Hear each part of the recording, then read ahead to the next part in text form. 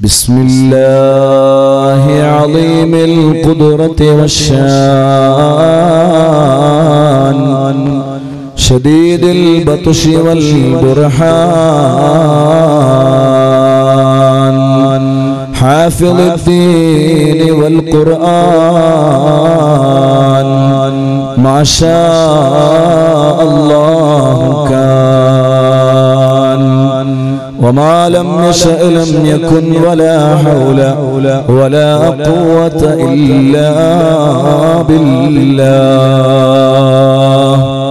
الحمد لله نحمده ونستعينه ونؤمن به ونتوكل عليه ونعوذ بالله من شرور أنفسنا ومن سيئات أعمالنا من يهده الله فلا مضل له ومن يضلله فلا هادي له ونشهد أن سيدنا محمدا عبده ورسوله أرسله بالهدى ودين الحق ليظهره على الدين كله ولو كره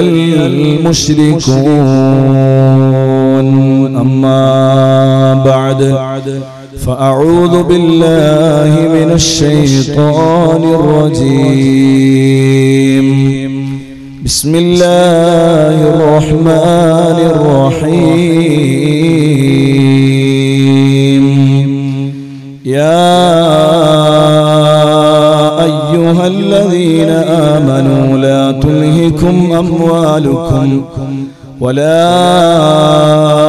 أولادكم عن ذكر الله ومن يفعل ذلك فأولئك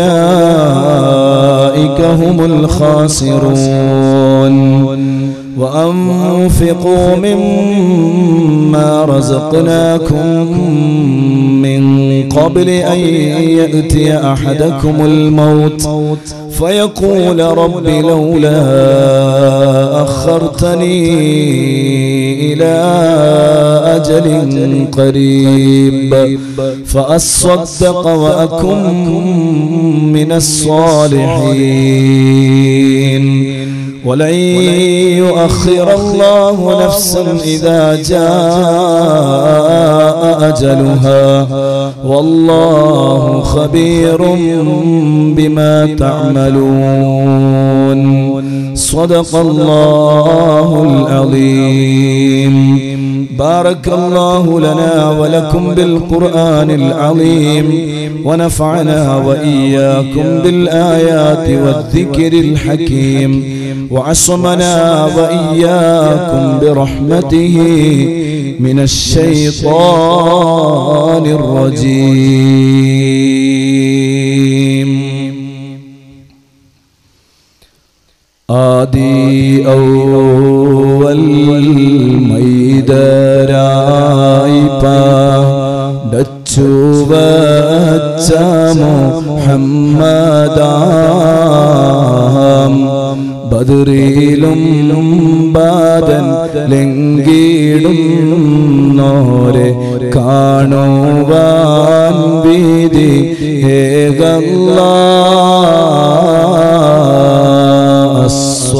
അസ്സലാത്തു വസ്സലാമു അലൈക യാ റസൂലല്ലാഹ് الصلاة والسلام عليك يا حبيب الله مكة മണ്ണിലെ താരമേ പതി റൗള വാഴുന്ന സൂനമേ അറിയാതെ പാടിടും നീവർ സ്നേഹഗീതവും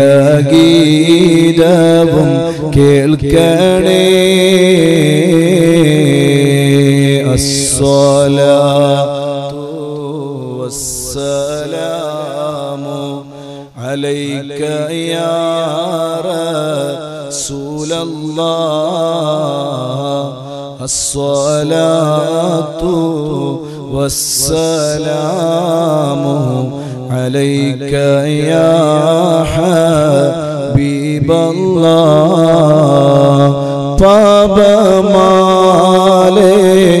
കറുത്തു പോയോരു ഖൽബും കൊണ്ടിവർ വന്നിതാ. പാപഭാരം തീർത്ത് ഖൽബകം റാഹ നൽകണേ സയ്യിദി. മരണമെന്ന ശരണക്കേട് തരണം ചെയ്യും നാടിലേ മന്നവായി റസൂലുള്ളാന്റെ കാവലേകി റബ്ബനാ ലാ ഇലാഹ ഇല്ലല്ലാഹു ലാ ഇലാഹ ഇല്ലല്ലാഹ് ലാ ഇലാഹ ഇല്ലല്ലാഹു മുഹമ്മദുർ റസൂലുള്ളാഹ്.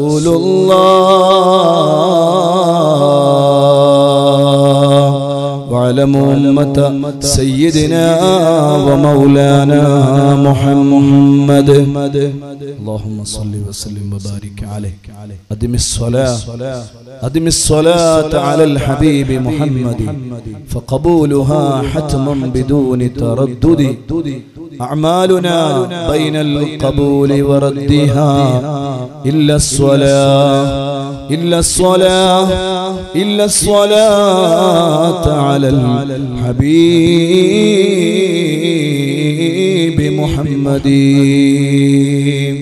اللهم صل وسلم وبارك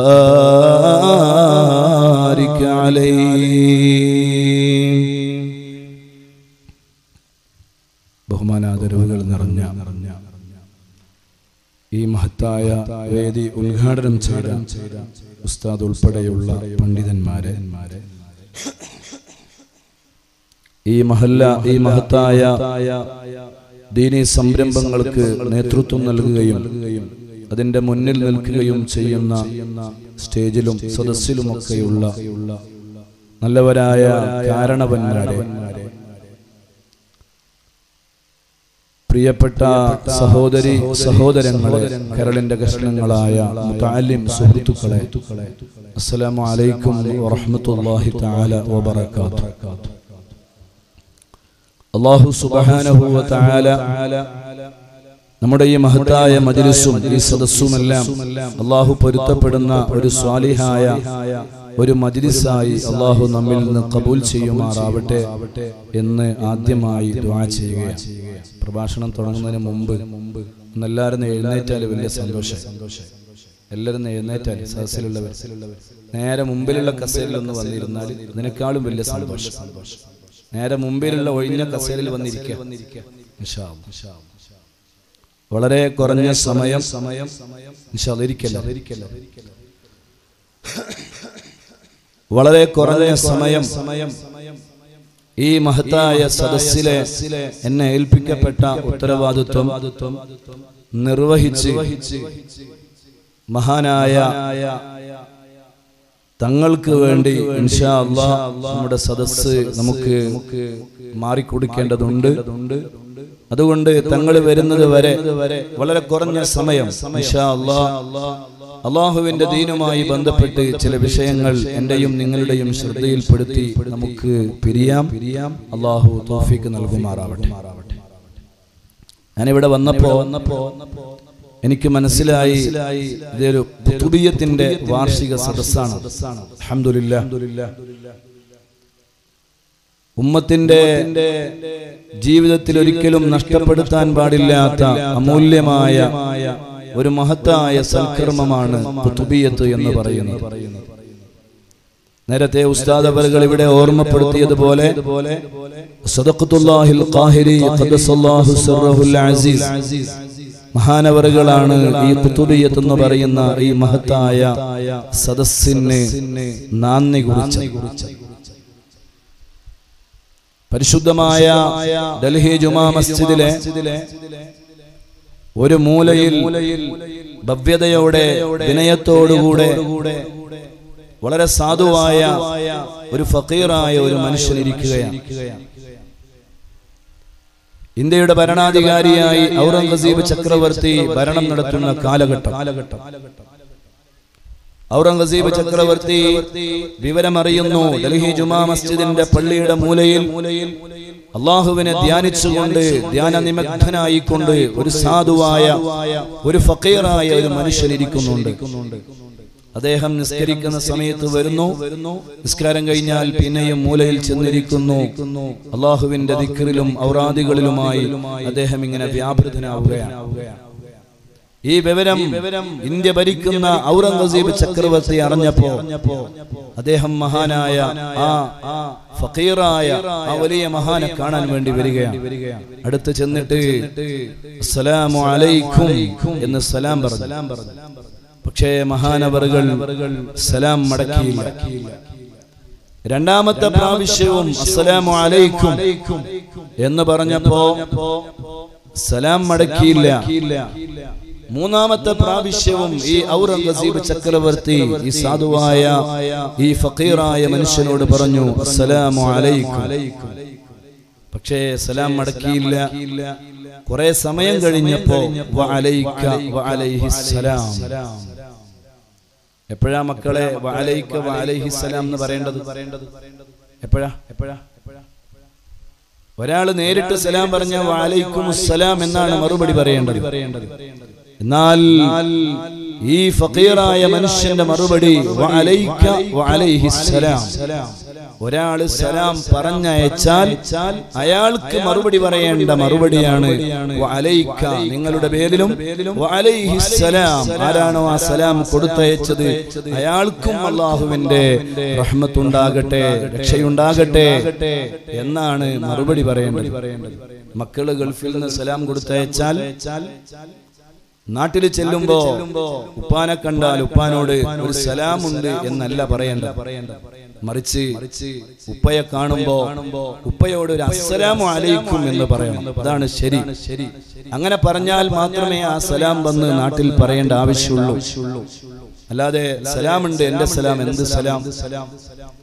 തിരിച്ച് ആ ഗൾഫിൽ നിന്ന് നാട്ടിലേക്ക് വന്ന മനുഷ്യൻ ആ പറഞ്ഞയച്ച ആളുടെ ബാപ്പയെ കാണുമ്പോ മകനെ കണ്ടിരുന്നു. മകൻ അസ്സലാമു അലൈക്കും എന്ന് പറഞ്ഞിട്ടുണ്ട്. അപ്പൊ അതിന് മറുപടിയായി വഅലൈക വഅലൈഹിസ്സലാം എന്നാണ് മറുപടി പറയുന്നത്. ഇവിടെ ഔറംഗസീബ് ചക്രവർത്തി നേരിട്ട് സലാം പറഞ്ഞതാണ്. പക്ഷേ ആ സലാമിന് മറുപടി പറഞ്ഞത് വഅലൈക വഅലൈഹിസ്സലാം. ചോദിക്കുകയാണ് ഔറംഗസീബ് ചക്രവർത്തി, നിങ്ങളാരാണ്? മറുപടി അതാ ഫഖീറായ സാധുവായ മനുഷ്യൻ പറയുന്നു, അന സുൽത്താനുൽ ഹിന്ദ്, ഞാൻ ഇന്ത്യയുടെ ഭരണാധികാരിയാണ്. ഔറംഗസീബ് ചക്രവർത്തി ചോദിച്ചു, അല്ല, ഞാനല്ലേ ഇന്ത്യ ഭരിക്കുന്നത്, ഇന്ത്യയുടെ ഭരണാധികാരി ഞാനാണ്. സുബ്ഹാനല്ലാഹ്, സാധുവായ മനുഷ്യൻ പറഞ്ഞു, നിങ്ങൾ ഇന്ത്യയുടെ ജനങ്ങളുടെ രാജാവാണ്, ഞാൻ ഇന്ത്യയിലെ ജനങ്ങളുടെ ഖൽബിന്റെ രാജാവാണ്. സുബ്ഹാനല്ലാഹ്, ഔറംഗസീബ് ചക്രവർത്തി ഞെട്ടിത്തരിച്ചു പോയി. ആ മനുഷ്യന്റെ ആ പാവപ്പെട്ട സാധുവായ ഫഖീറിന്റെ മുന്നിൽ ഒരുപാട് സമയമിരുന്നു. അവസാനം തിരിച്ചു പോകാൻ വേണ്ടി നിൽക്കുമ്പോ ചോദിച്ചു, ഞാൻ നിങ്ങളോട് സലാം പറഞ്ഞപ്പോ നിങ്ങൾ സലാം മടക്കിയത് വഅലൈക വഅലൈഹിസ്സലാം എന്നാണല്ലോ, ഞാൻ നേരിട്ടാണല്ലോ സലാം പറഞ്ഞത്. എന്തിനാണ് അങ്ങനെ സലാം മടക്കിയതെന്ന് ചോദിച്ചപ്പോ മഹാനവറുകൾ പറയുകയാണ്, നിങ്ങൾ പറഞ്ഞ സലാം ഞാൻ കേട്ടിട്ടില്ല. നിങ്ങൾ എന്നോട് സലാം പറഞ്ഞിട്ടുണ്ട് എന്ന വിവരം എന്നോട് വന്ന് പറഞ്ഞത് ഒരു മലക്കാണ് മോനെ. അതുകൊണ്ടാണ് ഞാൻ വഅലൈക വഅലൈഹിസ്സലാം എന്ന് മറുപടി പറയാനുള്ള കാരണം കേട്ടോ. സുബ്ഹാനല്ലാഹ്. ഔറംഗസീബ് ചക്രവർത്തി ആ ഫഖീറായ സാധുവായ മനുഷ്യന്റെ സമീപത്ത് നിന്ന് സലാം പറഞ്ഞ് അതാ തന്റെ ഭരണശിലാ കേന്ദ്രത്തിലേക്ക് തിരിച്ചു പോവുകയാണ്. ദിവസങ്ങൾ ഒരുപാട് കഴിയുന്നു. ഖൽബിന്റെ ഉള്ളിൽ വല്ലാത്ത വേദന, വല്ലാത്ത വിഷമം, വല്ലാത്ത ദുഃഖം. സുബ്ഹാനല്ലാഹ്. ദുഃഖവും വിഷമവും മാറുന്നതിന് വേണ്ടി ഹബീബായ തങ്ങളുടെ പേരിൽ 5000 സ്വലാത്ത് പൂർത്തിയാക്കുകയാണ് ഔറംഗസീബ് ചക്രവർത്തി കേട്ടോ. ഇന്ത്യ കണ്ട ഏറ്റവും നല്ല ഭരണാധികാരിയാണ്. അതേ, ബൈത്തുൽ മാലിൽ നിന്ന് 5 പൈസ പോലും എടുക്കാതെ ജീവിതത്തിന്റെ ചെലവ് സ്വന്തം വസ്ത്രം തുന്നിക്കൊണ്ട്, അല്ലെങ്കിൽ ആളുകൾക്ക് വസ്ത്രം തുന്നി പിടിപ്പിച്ചുകൊണ്ട് അതുകൊണ്ട് കിട്ടുന്ന വേതനം കൊണ്ട് ജീവിച്ച മഹാനായ ഭരണാധികാരിയാണ് ഔറംഗസീബ് ചക്രവർത്തി. സ്വന്തം പിതാവായ ഷാജഹാൻ ചക്രവർത്തി അദ്ദേഹത്തിന്റെ പ്രേമഭാജനമായ മുംതാസിന് വേണ്ടി താജ്മഹൽ എന്ന് പറയുന്ന ഒരു കൊട്ടാരം നിർമ്മിച്ച് ഇന്ത്യയുടെ ഭരണ കേന്ദ്രത്തിൽ നിന്ന്, ബൈത്തുൽ മാലിൽ നിന്ന് ധനം ദൂർത്തടിച്ചു എന്ന കാരണം പറഞ്ഞ് സ്വന്തം പിതാവിനെ പോലും തുറങ്കിലടക്കാൻ, ജയിലിലടക്കാൻ ധൈര്യം കാണിച്ച മകനാണ് ഔറംഗസീബ് ചക്രവർത്തി കേട്ടോ. ആ ഔറംഗസീബ് ചക്രവർത്തി അതാ എന്ത് ചെയ്യുന്നു എന്നറിയോ? മനസ്സിന്റെ വേദന മാറാൻ ഹബീബായ തങ്ങളുടെ പേരിൽ സ്വലാത്ത് ചൊല്ലി കിടന്നുറങ്ങുകയാണ്. അന്നത്തെ രാത്രിയിൽ ഹബീബായ തങ്ങൾ വരുന്നു.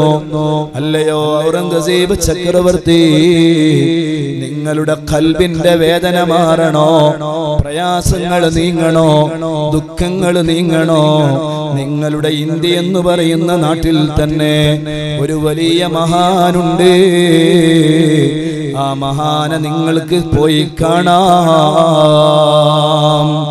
സുബ്ഹാനല്ലാഹ്. മുത്തുനബിയുടെ നിർദ്ദേശപ്രകാരം തന്റെ അനുയായികളുടെ കൂടെ കുതിരയുമായി അതാ മഹാനായ ഔറംഗസീബ് ചക്രവർത്തി ഡൽഹിയിൽ നിന്നും യാത്ര തിരിക്കുകയാണ്. എവിടേക്കാണ് വന്നതെന്നറിയോ? തമിഴ്നാട്ടിലെ കീഴക്കരയിലേക്കാണ്. അതേ, കീഴക്കരയിൽ വന്ന് ആ മഹാൻ പറഞ്ഞ, മുത്തു റസൂലുള്ള പറഞ്ഞ ആ വലിയ മഹാന്റെ ഹദറത്തിലേക്ക് അങ്ങ് ചെല്ലുമ്പോ സുബ്ഹാനല്ലാഹ്, പണ്ട് ഡൽഹിയിൽ വെച്ച് കണ്ടുമുട്ടിയ അതേ മനുഷ്യൻ തന്നെയാണ്. കണ്ട ഉടനെ ആ മഹാൻ ചോദിക്കുകയാണ്, ഞാൻ ഇന്ത്യയിലെ ജനങ്ങളുടെ ഖൽബിന്റെ രാജാവാണെന്ന് ഞാൻ നിന്നോട് അന്ന് പറഞ്ഞിരുന്നില്ലേ മോനെ? നിനക്കത് തിരിച്ചറിയാൻ ഹബീബായ തങ്ങള് ഇടപെടേണ്ടി വന്നുവല്ലേ? ഖൽബിന്റെ വേദന മാറാൻ ഹബീബായ തങ്ങള് എന്നെ കാണാൻ നിന്നോട് പറഞ്ഞുവല്ലേ? സുബ്ഹാനല്ലാഹ്. ആ മഹാനാണ് മഹാനായ സദഖത്തുല്ലാഹിൽ ഖാഹിരി ഖദ്ദസല്ലാഹു സിർറഹുൽ അസീസ്. അവിടുന്ന് ഉണ്ടാക്കിയ മഹത്തായ മജ്ലിസാണ് ഖുതുബിയ്യത്തിന്റെ മജ്ലിസ് എന്ന് പറയുന്നത്. ഖൽബിന്റെ വേദന മാറണോ? പ്രയാസങ്ങൾ നീങ്ങണോ? മനസ്സിന് വലിയ സമാധാനം കിട്ടണോ? ഏറ്റവും നല്ല സദസ്സാണ് ഖുതുബിയ്യത്തിന്റെ സദസ്സ് കേട്ടോ. അൽഹംദുലില്ലാഹ്, വർഷങ്ങളായി ഈ നാട്ടിൽ ഈ ഖുതുബിയ്യത്തിന്റെ മജ്ലിസ് ഇവിടെ നടക്കുന്നുണ്ട് എന്നറിഞ്ഞതും അതിന്റെ വാർഷിക പരിപാടി നടക്കുന്നുണ്ട് എന്നറിയുന്നതിലും വലിയ സന്തോഷമുണ്ട്. അല്ലാഹ് ഈ മജ്ലിസുമായി സഹകരിച്ചവർ, ഇതിനു വേണ്ടി കഷ്ടപ്പെട്ടവർ, ഇതിനു വേണ്ടി ഓടി നടന്നവർ, ഈ മഹത്തായ മജ്ലിസുമായി ബന്ധപ്പെട്ട് ആരൊക്കെ എന്തൊക്കെ ചെയ്തവരുണ്ടോ എല്ലാവർക്കും നീ വലിയ പ്രതിഫലം നൽകണേ അല്ലാഹ്.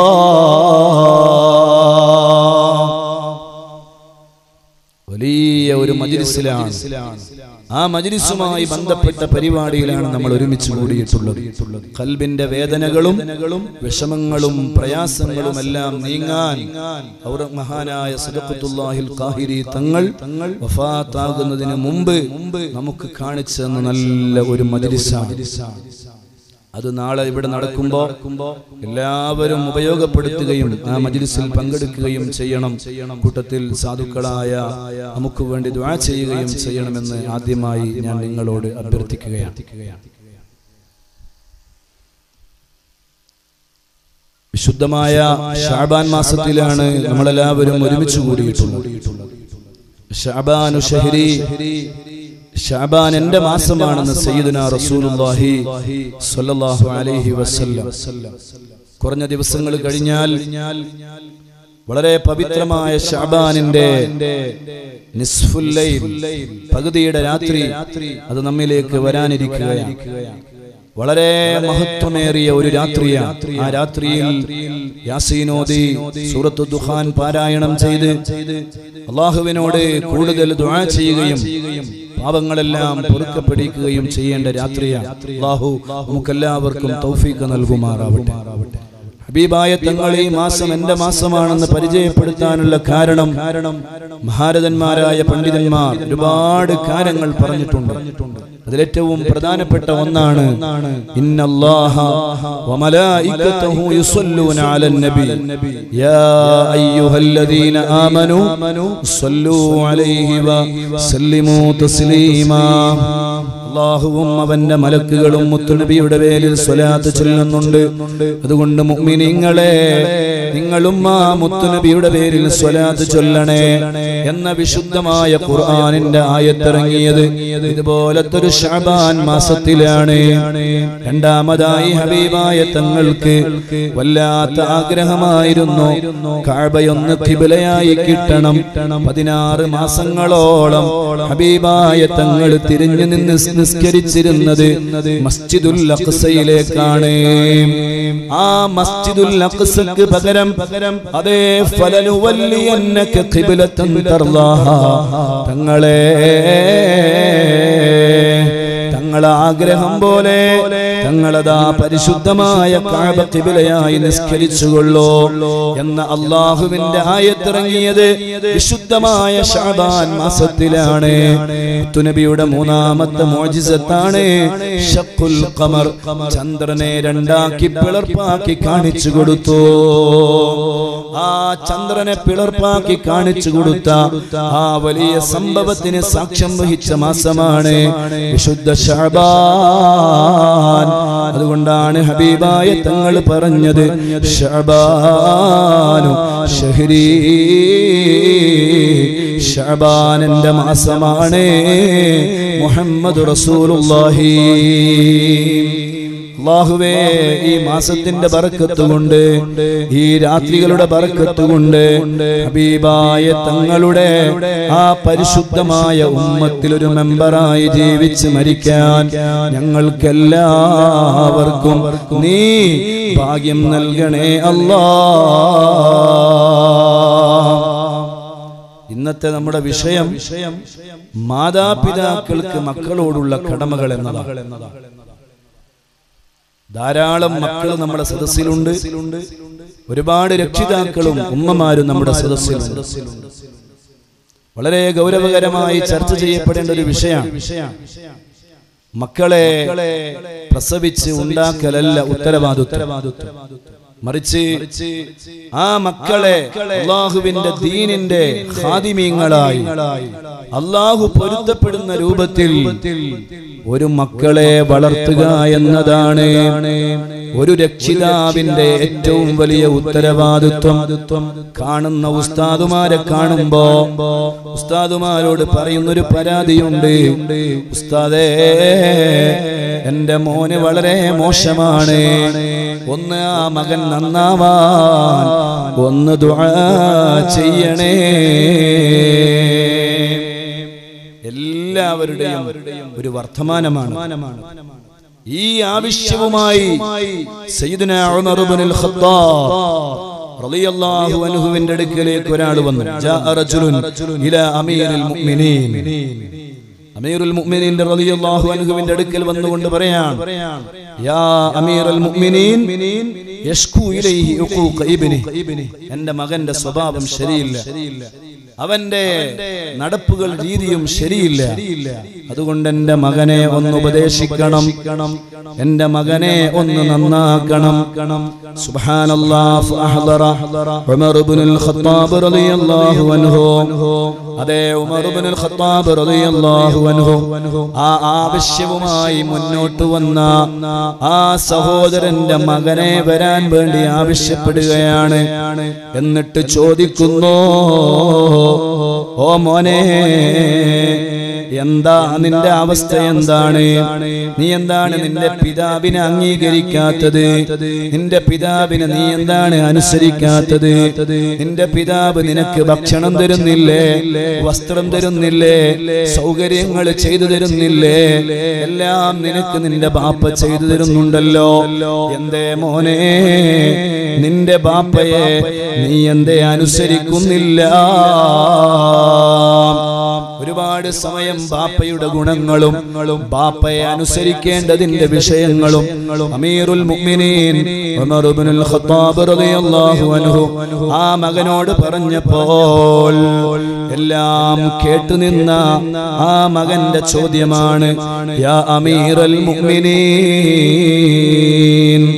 അലൈസ ലിൽ വലദി ഹുഖൂഖുൻ അലാ അബീഹി.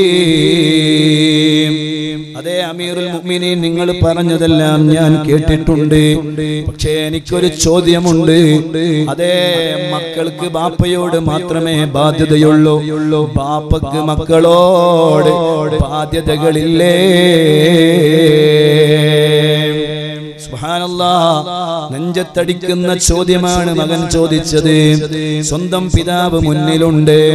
ആ മകൻ ചോദിക്കുകയാണ്, യാ അമീറുൽ മുഅ്മിനീൻ, ഓ അമീറുൽ മുഅ്മിനീനെ, മകന് ബാപ്പയോട് മാത്രമല്ലല്ലോ, ബാപ്പക്ക് മക്കളോടും ചില ബാധ്യതകളില്ലേ? അമീറുൽ മുഅ്മിനീൻ ഉമർ ഇബ്നുൽ ഖത്താബ് റളിയല്ലാഹു അൻഹു പറയുകയാണ്, ബലാ, ഉണ്ട് മോനെ, ഉണ്ട്. ഖാല ഫമാ ഹിയ യാ അമീറുൽ മുഅ്മിനീൻ. അതേതാണെന്ന് പറഞ്ഞു തരുമോ? അതേതാണെന്നൊന്ന് എനിക്ക് പറഞ്ഞു തരുമോ എന്ന് ആ കുഞ്ഞുമോൻ ചോദിക്കുമ്പോൾ മഹാനായ സയ്യിദുനാ ഉമർ ഇബ്നുൽ ഖത്താബ്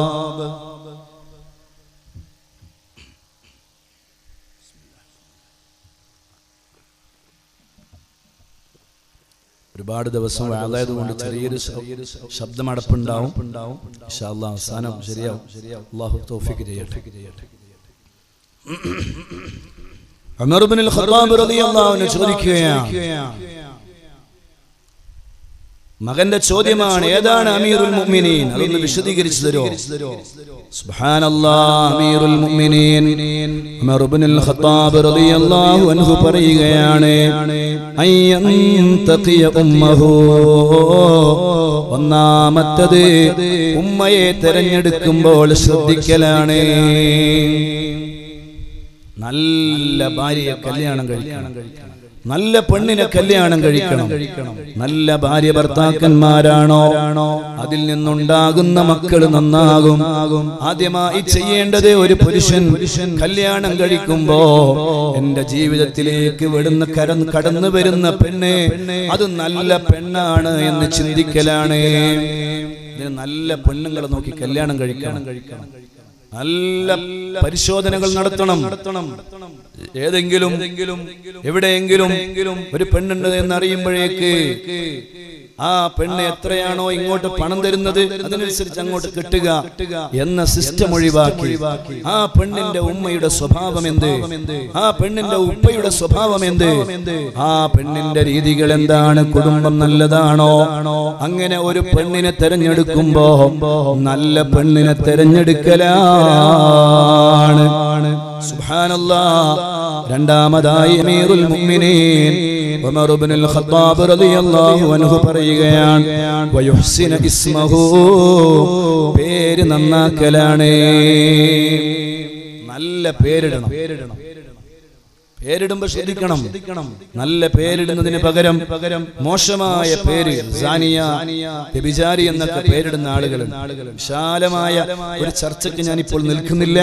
ചർച്ച ചെയ്യുകയാണെങ്കിൽ ഒരുപാട് സമയം പറയാനുണ്ട്. പക്ഷെ അതിനേക്കാളും വലിയ വിഷയങ്ങൾ വേറെ പറയാനുള്ളത് കൊണ്ട് പെട്ടെന്ന് ആ ഭാഗം കടന്നു പോവുകയാണ്.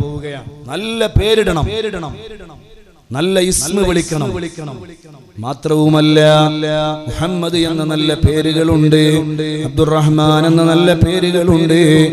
ആ നല്ല പേരാണ് മക്കൾക്കിടേണ്ടത്. മൂന്നാമതായി പറയുകയാണ്, വയുഅല്ലിമുഹുൽ കിതാബ്, അല്ലാഹുവിന്റെ ഖുർആൻ സ്വന്തം മക്കളെ പഠിപ്പിക്കണേ. അമീറുൽ മുഅ്മിനീൻ ഉമർ ഇബ്നുൽ ഖത്താബ് റളിയല്ലാഹു അൻഹു ഇതങ്ങ് പറഞ്ഞു തീർന്നപ്പോ ആ മകൻ പറയുകയാണ്, യാ അമീറുൽ മുഅ്മിനീൻ ഇന്നഹു ലം യഫ്അൽ ശൈഅൻ മിൻ ദാലിക, എൻ്റെ ഉപ്പക്ക് ഇതൊന്നും ഉണ്ടായിട്ടില്ല, എൻ്റെ ഉപ്പക്ക് ഇതൊന്നും ഉണ്ടായിട്ടില്ല. യാ അമീറുൽ മുഅ്മിനീൻ, എൻ്റെ ഉപ്പന്റെ അവസ്ഥ എന്താ അറിയോ? സ്വന്തം ബാപ്പയെ മുന്നിൽ നിർത്തി പറയുകയാണ്, ഈ ബാപ്പ ഫഇന്നഹാ സൗജിയത്തുൻ കാനത് ലിമജൂസി, എന്റെ ബാപ്പ കല്യാണം കഴിച്ചത് ഒരു മജൂസിയായ ഒരു ജൂതനായ ഒരു വലിയ മുതലാളിയുടെ വീട്ടിൽ ജോലി ചെയ്തിരുന്ന, ആ മുതലാളിയുടെ കീഴിൽ ജോലി ചെയ്തിരുന്ന, അദ്ദേഹം കല്യാണം കഴിച്ചൊഴിവാക്കിയ ഒരു പെണ്ണിനെ കെട്ടിയവനാണ് എന്റെ ഉപ്പ. രണ്ടാമത്തതോ ഫഖദ് സമ്മാനി, എനിക്ക് എന്റെ ബാപ്പ പേര് വെച്ചു ജുഅല, വവ്വാല് എന്ന പേര് വെച്ചു, സ്വന്തം മോന്.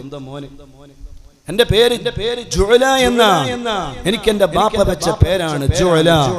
വവ്വാല് എന്ന അർത്ഥം വരുന്ന പേരാണ് ആ മകനെ ഈ ബാപ്പ വെച്ചു കൊടുത്തത്.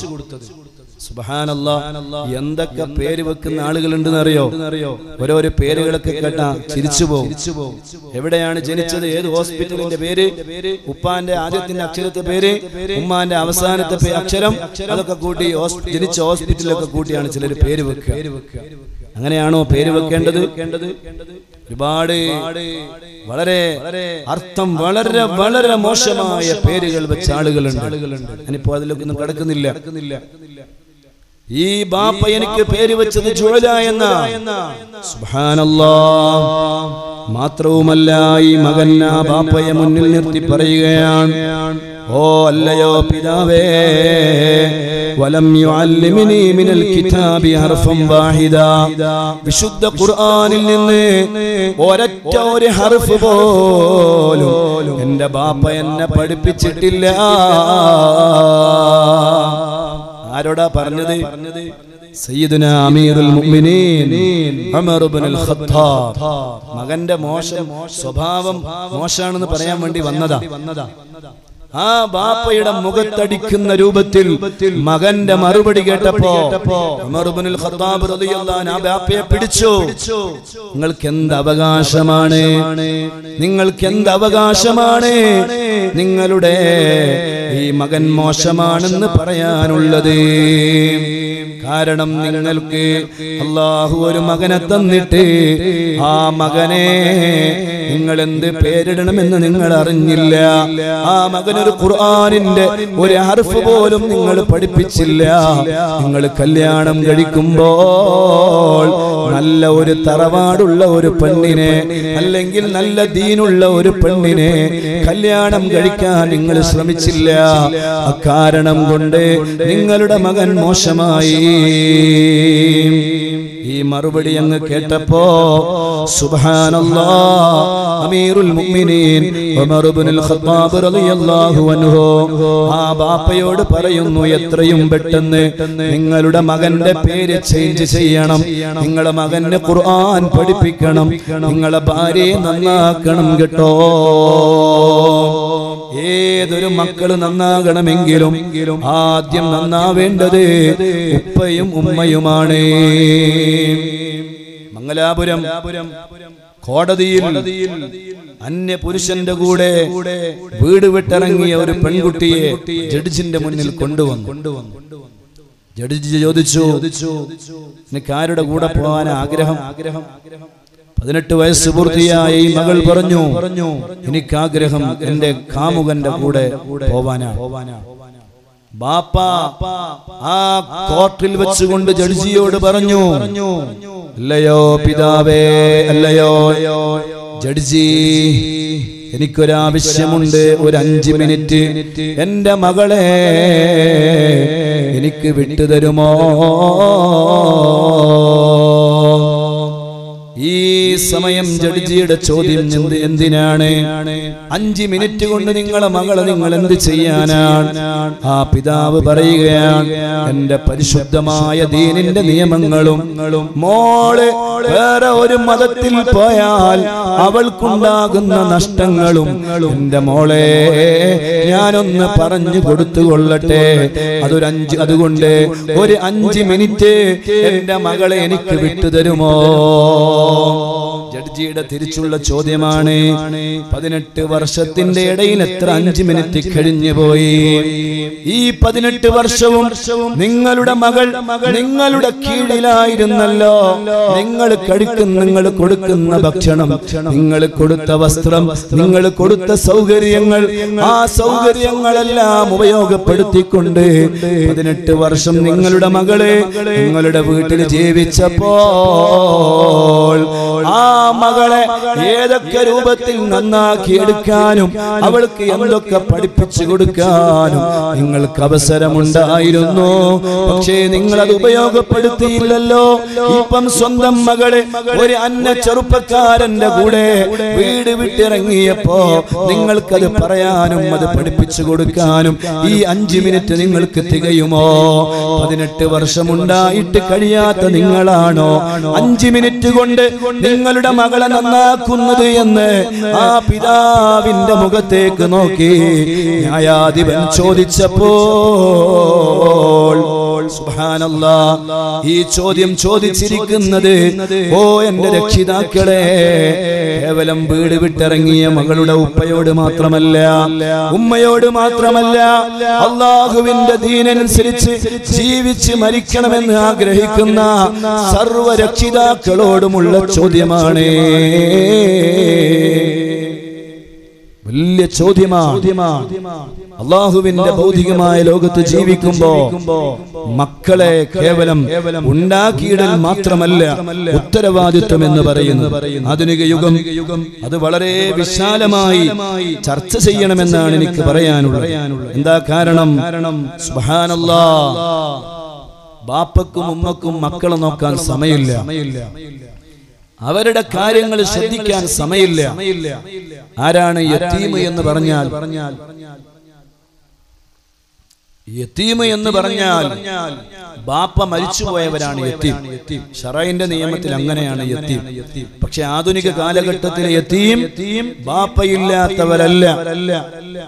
ബാപ്പയില്ലാതായാലും ഏതെങ്കിലും യതീംഖാനയിൽ കൊണ്ടാക്കിയാൽ അവിടെ നോക്കാൻ ഉസ്താദുമാരുണ്ട്, ആളുകളുണ്ട്. പക്ഷേ മക്കളെ ഉണ്ടാക്കിയിട്ടിട്ട് ആ മക്കളെ കാര്യത്തിൽ ശ്രദ്ധിക്കാൻ സമയമില്ലാത്ത ആ മക്കളാണ് യഥാർത്ഥത്തിൽ യതീം. അതാണ് അഹ്മദ് ഷൗഖി എന്ന് പറയുന്ന വലിയ മഹാൻ പാടിയില്ലേ, ലൈസൽ യതീമു മൻ ഇൻതഹാ അബവാഹു മിൻഹും ഹയാത്തും വഖല്ലഫാഹു ദലീലാ ഇന്നൽ യതീമ ഹുവല്ലദീ തൽഖാലഹു ഉമ്മൻ തഖല്ലത് ഔ അബൻ മശ്ഗൂലാ. ആരാണ് യതീം? ഉപ്പയും ഉമ്മയും ഇല്ലാത്തവനല്ല, മറിച്ച് ഉപ്പയും ഉമ്മയുമുണ്ട്. പക്ഷേ ഈ മക്കളുടെ കാര്യത്തിൽ ശ്രദ്ധിക്കാൻ തീരെ സമയമില്ലാത്ത അങ്ങനെയുള്ള ഉപ്പയും ഉമ്മയുമുള്ളവരാണ് ശരിയായ യതീമെന്ന് അഹ്മദ് ഷൗഖി എന്ന് പറയുന്ന വലിയ മഹാൻ പാടുകയാണ്. ശരിയല്ലേ? ബാപ്പയും ഉമ്മാക്ക് എന്താ പണി? രാവിലെ വീട്ടിൽ നിന്ന് പോകും, രാത്രി തിരിച്ചു വരും. 2 സമയവും മക്കൾ ഉറങ്ങുന്ന സമയം. 2 സമയവും മക്കൾ ഉറങ്ങുന്ന സമയമാണ്. രാവിലെ പോകുമ്പോ നല്ല ഉറക്കിലാണ് മക്കൾ. ജോലിയൊക്കെ കഴിഞ്ഞ് രാത്രി ക്ഷീണിച്ച് തിരിച്ചു വരുമ്പോ രാത്രി 9 മണി, 10 മണി, 11 മണി അങ്ങനെയാകുന്ന സമയത്ത് ഈ മക്കൾ നല്ല ഉറക്കിലായിരിക്കും. ആ മക്കൾക്ക് എന്താണ് ഉപ്പ, എന്താണ് ഈ ഉപ്പയിൽ നിന്ന് കിട്ടേണ്ട ഉപകാരങ്ങൾ? ഒന്നും ആ മക്കൾക്ക് കിട്ടുന്നില്ല. ഉമ്മയാണെങ്കിലോ സുബ്ഹാനല്ലാഹ് ഈ സാധനത്തിന്റെ മുന്നിലാണ്. ഏറ്റവും ന്യൂ അതാണ് വാട്സപ്പും അതുപോലെയുള്ള സാമൂഹിക മാധ്യമങ്ങളിൽ കറങ്ങിത്തിരിഞ്ഞ് മുല കൊടുക്കുന്ന സമയത്ത് വരെ സ്വന്തം ഉമ്മക്ക് പണി മൊബൈലിൽ കളിച്ചു കുത്തിയിരിക്കലാണ്. സയ്യിദുനാ ഇമാമുനാ ഇദ്രീസ് ശാഫിഈ റഹ്മത്തുള്ളാഹി അലൈഹി ആ മഹാൻ അതേ ഹബീബായ തങ്ങൾ പറഞ്ഞില്ലേ, ആലിമു ഖുറൈശ് യംലഉ തിബാഖൽ അർളി ഇൽമാ. ഒരു പണ്ഡിതൻ വരാനുണ്ട്. ലോകത്തിന്റെ എല്ലാ ദിക്കുകളിലും ഇൽമുകളെ കൊണ്ട് നിറക്കുന്ന ഒരു പണ്ഡിതൻ വരാനുണ്ട്. ആ പണ്ഡിതൻ ആരാണ്? ലോകത്തെ എല്ലാ ആലിമീങ്ങളും സമ്മതിച്ചു, അത് സയ്യിദുനാ ഇദ്രീസ് ശാഫിഈ. ആ ഇമാം ഷാഫി തങ്ങളെ ഉമ്മ ഒരു പ്രാവശ്യം പോലും മുല കൊടുക്കുന്ന സമയത്ത് വുദുവില്ലാതെ മുല കൊടുത്തിട്ടില്ല. മാത്രവുമല്ല തലമറക്കാതെ സ്വന്തം കുഞ്ഞിന് മുല കൊടുത്തിട്ടില്ല. ഇത് മഹാനായ ഇമാം ഷാഫി റളിയല്ലാഹു അൻഹുവിന്റെ ഉമ്മയുടെ അവസ്ഥയാണെങ്കിൽ ആധുനിക സ്ത്രീകൾക്ക് ഇതിനൊന്നും സമയമില്ല. എല്ലാ സമയവും ഈ സാധനത്തിന്റെ മുന്നിൽ കറങ്ങി തിരിഞ്ഞ് അതുമായി ബന്ധപ്പെട്ട് ജീവിച്ച് മക്കളെ എങ്ങനെ പോറ്റണം, അവരെ എങ്ങനെ വളർത്തണമെന്ന ഒരു ചിന്തയുമില്ലാതെ.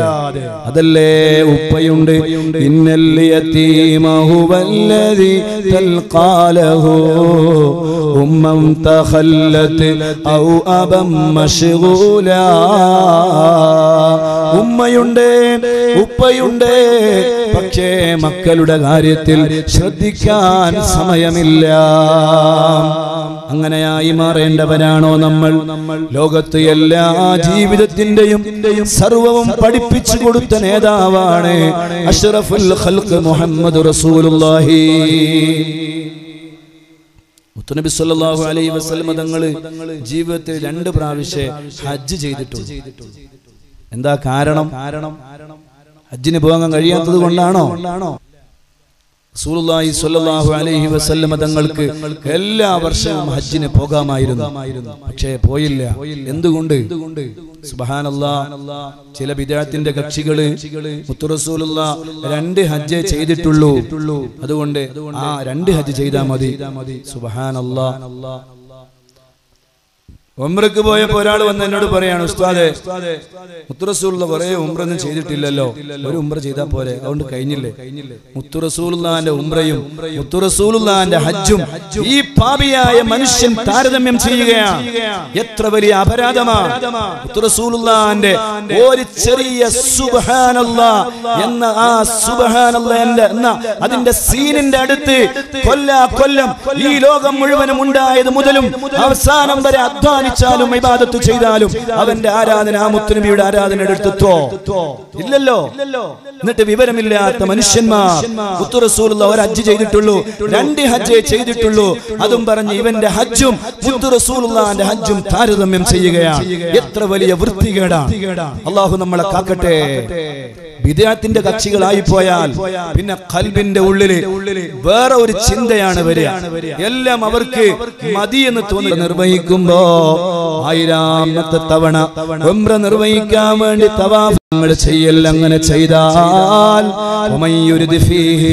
ആരെങ്കിലും അവിടെ വെച്ച് ഉദ്ദേശിച്ചാൽ ചെയ്യണമെന്നില്ല, ഒരു ഉദ്ദേശം കൽബിൽ വന്നു പോയാൽ ദുനിയാവിൽ വെച്ചുകൊണ്ട് തന്നെ അവനെ വേദനാജനകമായ ശിക്ഷ കൊണ്ട് അല്ലാഹു ശിക്ഷിക്കുമെന്ന് അവന്റെ വിശുദ്ധ ഖുർആൻ. വലിയ മഹത്വമുള്ള നാടാണ് കഅബ. നേരിട്ട് ഓരോ മനുഷ്യനെയും കാണുന്നുണ്ട്, ജീവനുണ്ടതിന്. സുബ്ഹാനല്ലാഹ്. ആ മുത്തു റസൂലുള്ളാഹി തങ്ങള് അതേ ഹജ്ജിന് വേണ്ടി വരാതിരുന്നത് മദീനയുടെ ഭരണാധികാരിയാണ്. അതേ ഒരുപാട് അനുയായികളുള്ള സ്ഥിര ഭരണകേന്ദ്രത്തിലെ ഭരണാധിപനാണ് സയ്യിദുൽ വറ മുഹമ്മദ് റസൂലുള്ളാഹി. ഇന്നത്തെ പോലെ ഒരു ദിവസം കൊണ്ട് മക്കയിൽ നിന്നും മദീനയിലേക്ക് പോയി വരാൻ കഴിയൂല. മണിക്കൂറുകളും ദിവസങ്ങളും എടുത്തുകൊണ്ട് വേണം യാത്ര ചെയ്ത് തിരിച്ചു വരാൻ. അങ്ങനെയുണ്ടാകുമ്പോൾ അത്രയും ദിവസം ഒരു ഭരണാധികാരി ഭരണത്തിൽ നിന്ന് മാറി നിന്നാൽ ഉണ്ടാകുന്ന വിഷമങ്ങളും പ്രയാസങ്ങളും നന്നായി അറിയുന്ന നേതാവാണ് മുഹമ്മദ് റസൂലുള്ളാഹി. അതുകൊണ്ട് തങ്ങള് അതേ ജീവിതത്തിൽ 2 ഹജ്ജ് മാത്രമേ നിർവഹിച്ചുള്ളൂ. എന്നാൽ ആ ഹബീബായ തങ്ങളുടെ ജീവിതം പഠിക്കുമ്പോൾ സുബ്ഹാനല്ലാഹ് അവിടുന്ന് മക്കളുടെ കൂടെ കളിക്കാനും ചിരിക്കാനും രസിക്കാനും അവിടുന്ന് സമയം കണ്ടെത്തിയിരുന്നു. സയ്യിദുനാ മുഹമ്മദ് റസൂലുള്ളാഹി.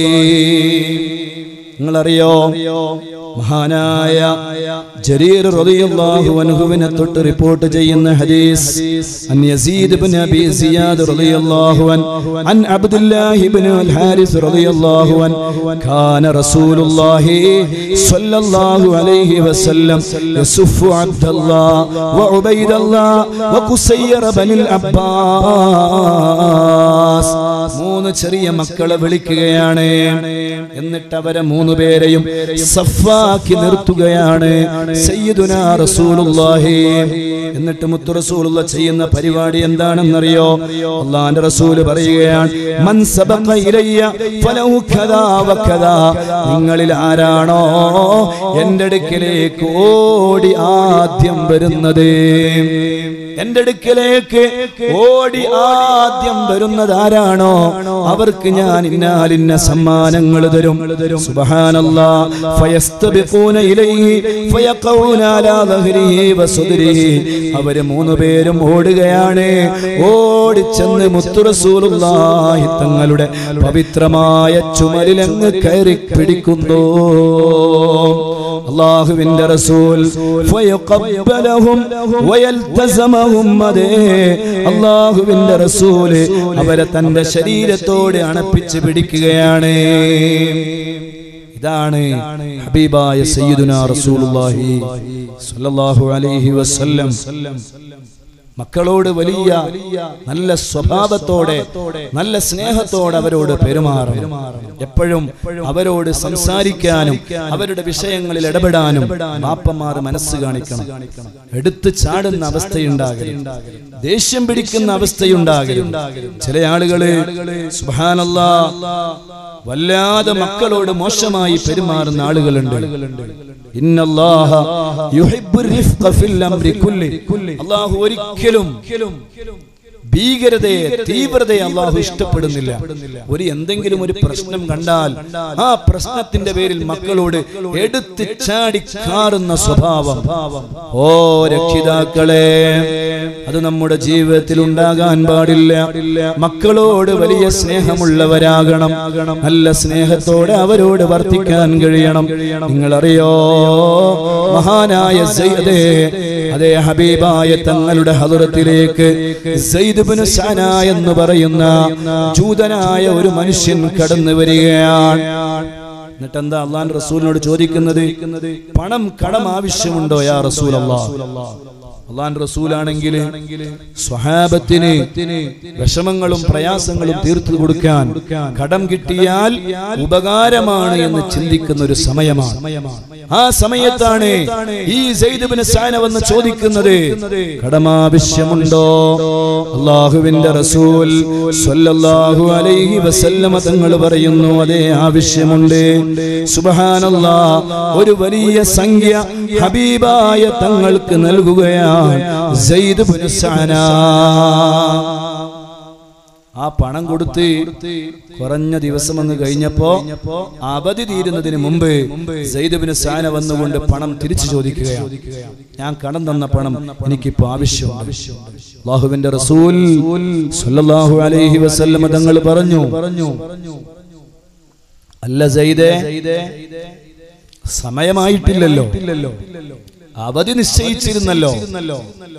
സയ്യിദ് ഇബ്നു സഅന പറഞ്ഞത് പറ്റൂല, ഞാൻ തന്ന പണാണ്, അവധി മാറ്റാൻ കഴിയൂല, എനിക്കിപ്പം കിട്ടണം. സുബ്ഹാനല്ലാഹ്, അന്യായം കാണുമ്പോ തീരെ ഇഷ്ടപ്പെടാത്ത ഒരു സ്വഹാബിയുണ്ട്, സയ്യിദുനാ ഉമർ ഇബ്നുൽ ഖത്താബ്. എഴുന്നേറ്റ് നിന്നുകൊണ്ട് വാളത ഉയർത്തിപ്പിടിക്കുകയാണ്. മുത്തുനബിയെ, എനിക്കൊന്ന് സമ്മതം തന്നാൽ അന്യായം ചെയ്ത സയ്യിദ് ഇബ്നു സഅനയുടെ തല ഈ വാളുകൊണ്ട് ഞാൻ വെട്ടും യാ റസൂലല്ലാഹ്. അല്ലാഹുവിന്റെ റസൂൽ പറഞ്ഞു, പറ്റൂല. അദ്ദേഹം ചെയ്തത് അന്യായമാണെങ്കിലും അതേ അദ്ദേഹം ചോദിച്ചത് അദ്ദേഹം തന്ന പണമാണ്, അതുകൊണ്ട് തിരിച്ചു കൊടുക്കണേ ഉമറേ. കൊടുക്കുമ്പോൾ ഒരു 20 ദീനാർ അധികമായി കൊടുക്കണേ. 20 ദീനാർ അധികമായി കൊടുക്കണം എന്ന് പറഞ്ഞപ്പോ ഉമർ തങ്ങൾ ചോദിക്കുകയാണ്, യാ റസൂലല്ലാഹ്, എന്തിനാണ് 20 ദീനാർ അധികമായി കൊടുക്കുന്നത്?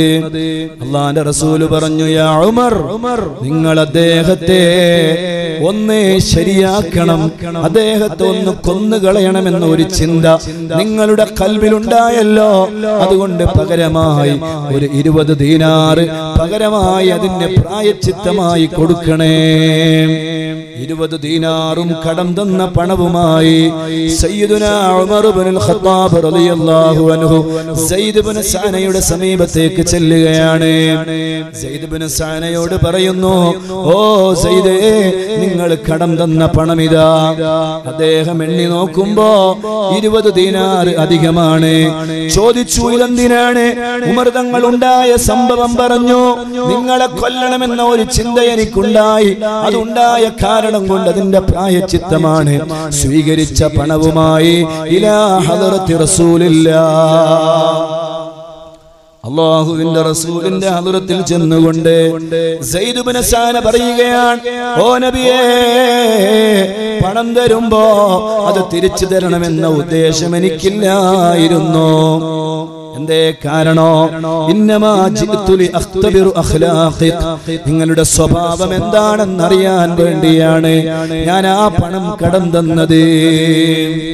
ഞാനിതാ വലാകിന്നി ഖറഅതു ജമീഅ ഔസാഫിക ഫി തൗറാത്ത്, തൗറാത്ത് എന്ന ഗ്രന്ഥം ഞാൻ ഒരുപാട് തവണ ഇങ്ങനെ വായിച്ചിട്ടുണ്ട്. വായിച്ചു നോക്കുന്ന സന്ദർഭങ്ങളിലെല്ലാം ഫറഅയ്തുഹാ, ഞാൻ ആ തൗറാത്തിൽ കണ്ടു, അതേ ഒരുപാട് സ്വഭാവങ്ങൾ കണ്ടു. മുതഹഖിഖത്തും ഫീക്, എല്ലാ സ്വഭാവങ്ങളും അങ്ങയുടെ സ്വഭാവത്തിലുള്ള സ്വഭാവങ്ങളാണ്. ഞാൻ ഒരുപാട് സ്വഭാവങ്ങളെ തൗറാത്തിൽ ഇങ്ങനെ വായിച്ചു. അല്ലാഹുവിന്റെ റസൂൽ ദയയുള്ള നേതാവാണ്, മക്കളോട് വലിയ കാരുണ്യമുള്ളവനാണ്, അതുപോലെ തന്നെ ഭാര്യമാരോട് നല്ല നിലയിൽ പെരുമാറുന്നവരാണ്. അങ്ങനെ മുത്തുനബിയേ, നിങ്ങളുടെ ഒരുപാട് ഗുണഗണങ്ങൾ ഞാൻ തൗറാത്തിൽ കണ്ടു. പക്ഷേ ഇല്ലാ സിഫതൻ വാഹിദ, ഒരൊറ്റ ഒരു ഗുണം മാത്രം തങ്ങളെ ഞാൻ തൗറാത്തിൽ കണ്ടിട്ടുണ്ടെങ്കിലും ഞാനത് അനുഭവിച്ചിട്ടില്ല. ഏതാണ് ആ സ്വഭാവം? അതേ, സയ്യിദ് ഇബ്നു സഅന പറയുകയാണ്, വഹിയ ഇന്നക ഹലീമുൻ ഇൻദൽ ഗളബി, ദേഷ്യം പിടിക്കുന്ന അവസരത്തിൽ തങ്ങൾ വല്ലാത്ത ക്ഷമയുള്ള നേതാവാണ്, വല്ലാത്ത സഹനമുള്ള നേതാവാണെന്ന് ഞാൻ തൗറാത്തിൽ വായിച്ചില്ല. അത് തങ്ങളിൽ ഉണ്ടോ എന്നറിയാൻ വേണ്ടിയാണ് ഞാനതാ പണം കടം തന്നതും അവധി തീരുന്നതിന് മുമ്പ് ആ പണം ഞാൻ തിരിച്ചു ചോദിച്ചതും തങ്ങളെ എനിക്ക് ബോധ്യമായി. പണം കടമായി തിരിച്ചു തന്നു എന്ന് മാത്രമല്ല, ആ പണം തിരിച്ചു തരുമ്പോ എന്നോട് അന്യായമായി പെരുമാറിയ ഉമർ തങ്ങളോട് ഒരു 20 ദീനാർ നിങ്ങൾ അധികമായി കൊടുക്കാൻ പറഞ്ഞല്ലോ തങ്ങളെ. അതുകൊണ്ട് എനിക്ക് ബോധ്യമായി തങ്ങൾ വല്ലാത്ത ക്ഷമയുള്ള നേതാവാണ്, ദേഷ്യം പിടിക്കാത്ത നേതാവാണ്.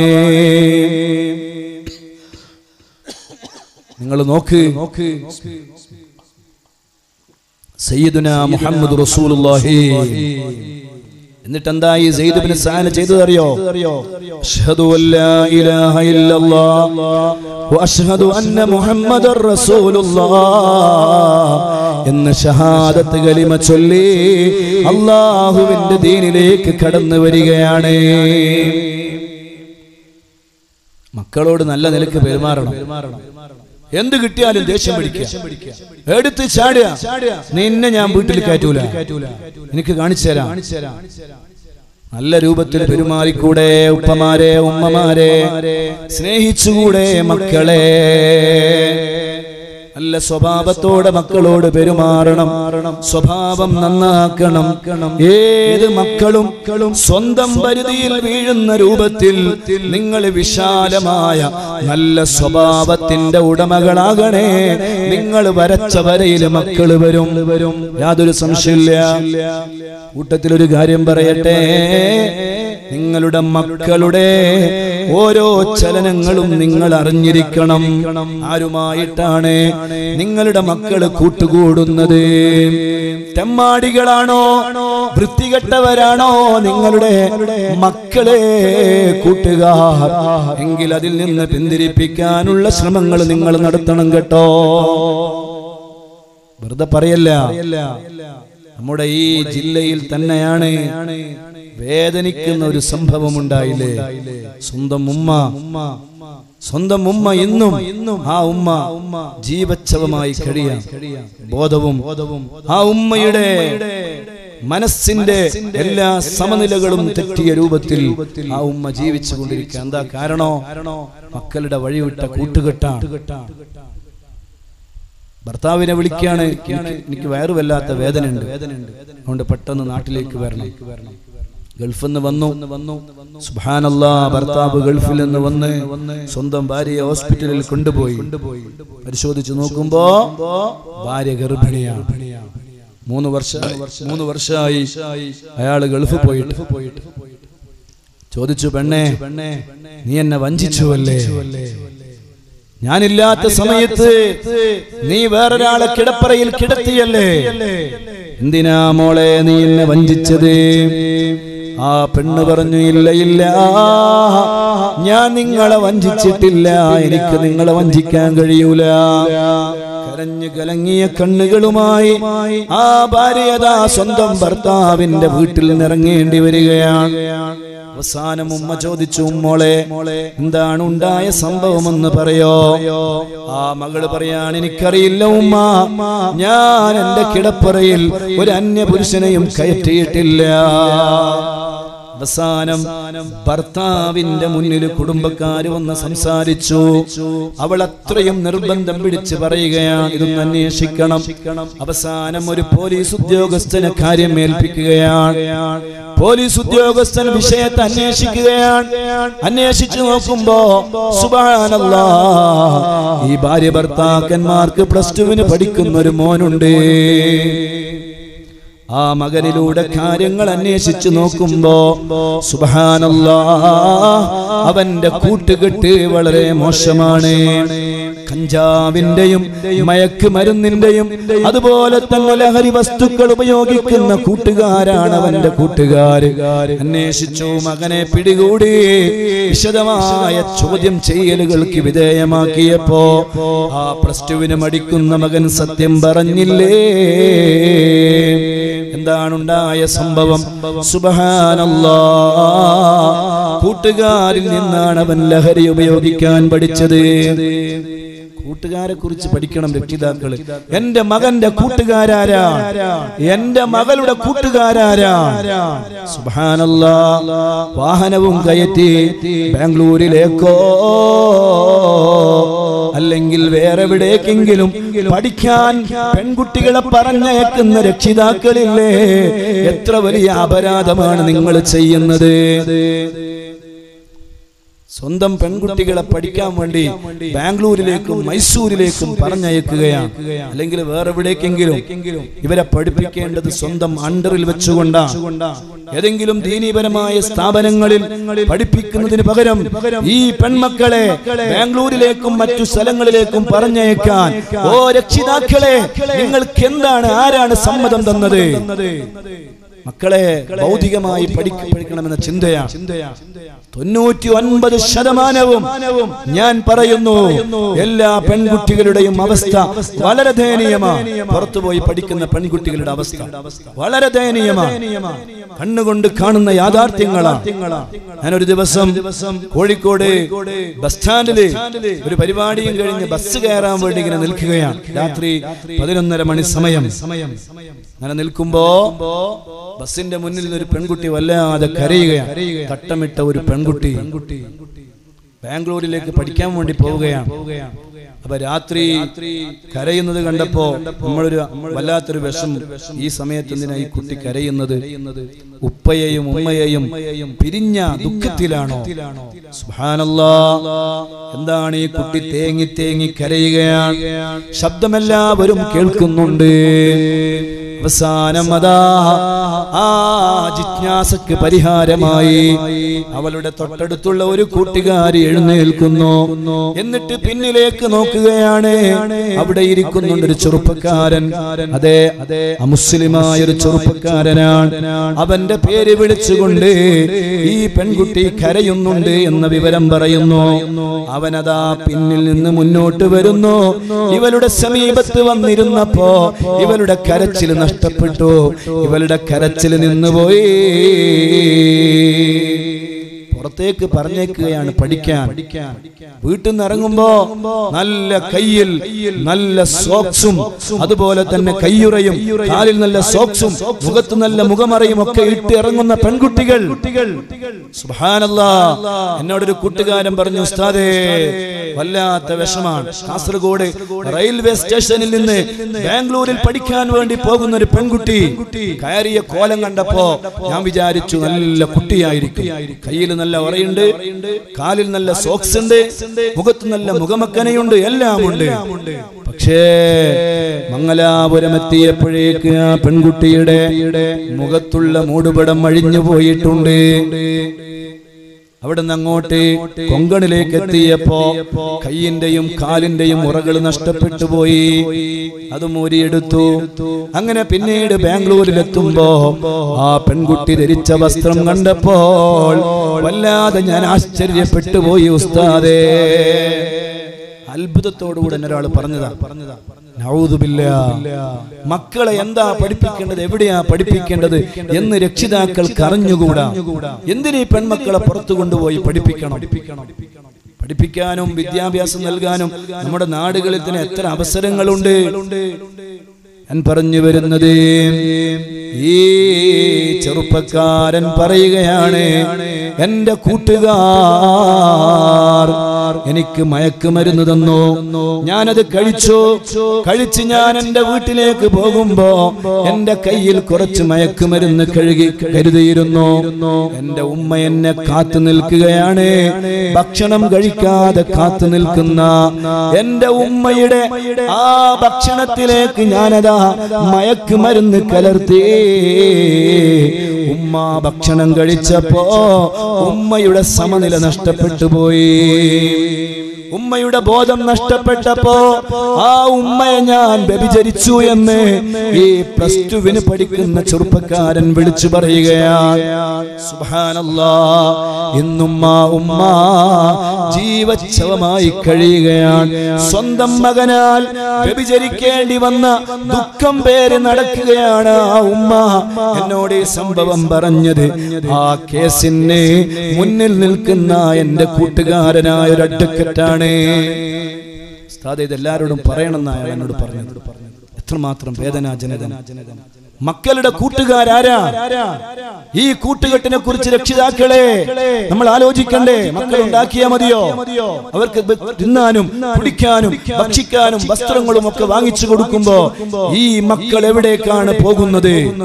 ഈ മക്കളുടെ കൂട്ടുകാരാരാണ്? അതൊന്നറിയാനുള്ള പരിശ്രമങ്ങൾ നമ്മൾ നടത്തണേ. അങ്ങനെ മക്കളുടെ വിഷയത്തിൽ നല്ല ശ്രദ്ധയുള്ള രക്ഷിതാക്കളായി മക്കളെ നല്ല വഴിയിലേക്ക് കൊണ്ടുവരാൻ നമ്മൾ ശ്രദ്ധിക്കണേ.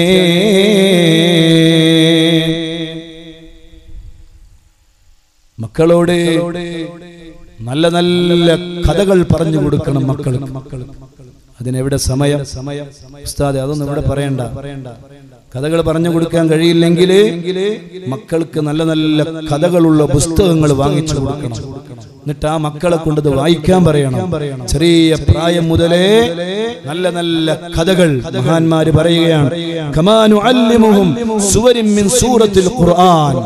ഖുർആനിന്റെ സൂറത്തുകൾ പഠിപ്പിച്ചു തരും പോലെ നമ്മുടെ മാതാപിതാക്കൾ നമുക്ക് വലിയ വലിയ മഹാന്മാരുടെ ചരിത്രങ്ങൾ പഠിപ്പിച്ചു തരാറുണ്ടായിരുന്നു.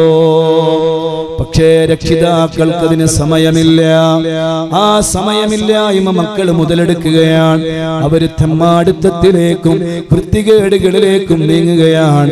രക്ഷിതാക്കളെ, ഇതിന്റെ പൂർണ്ണമായ ഉത്തരവാദിത്വം നമ്മളുടെ കയ്യിലായിരിക്കും കേട്ടോ.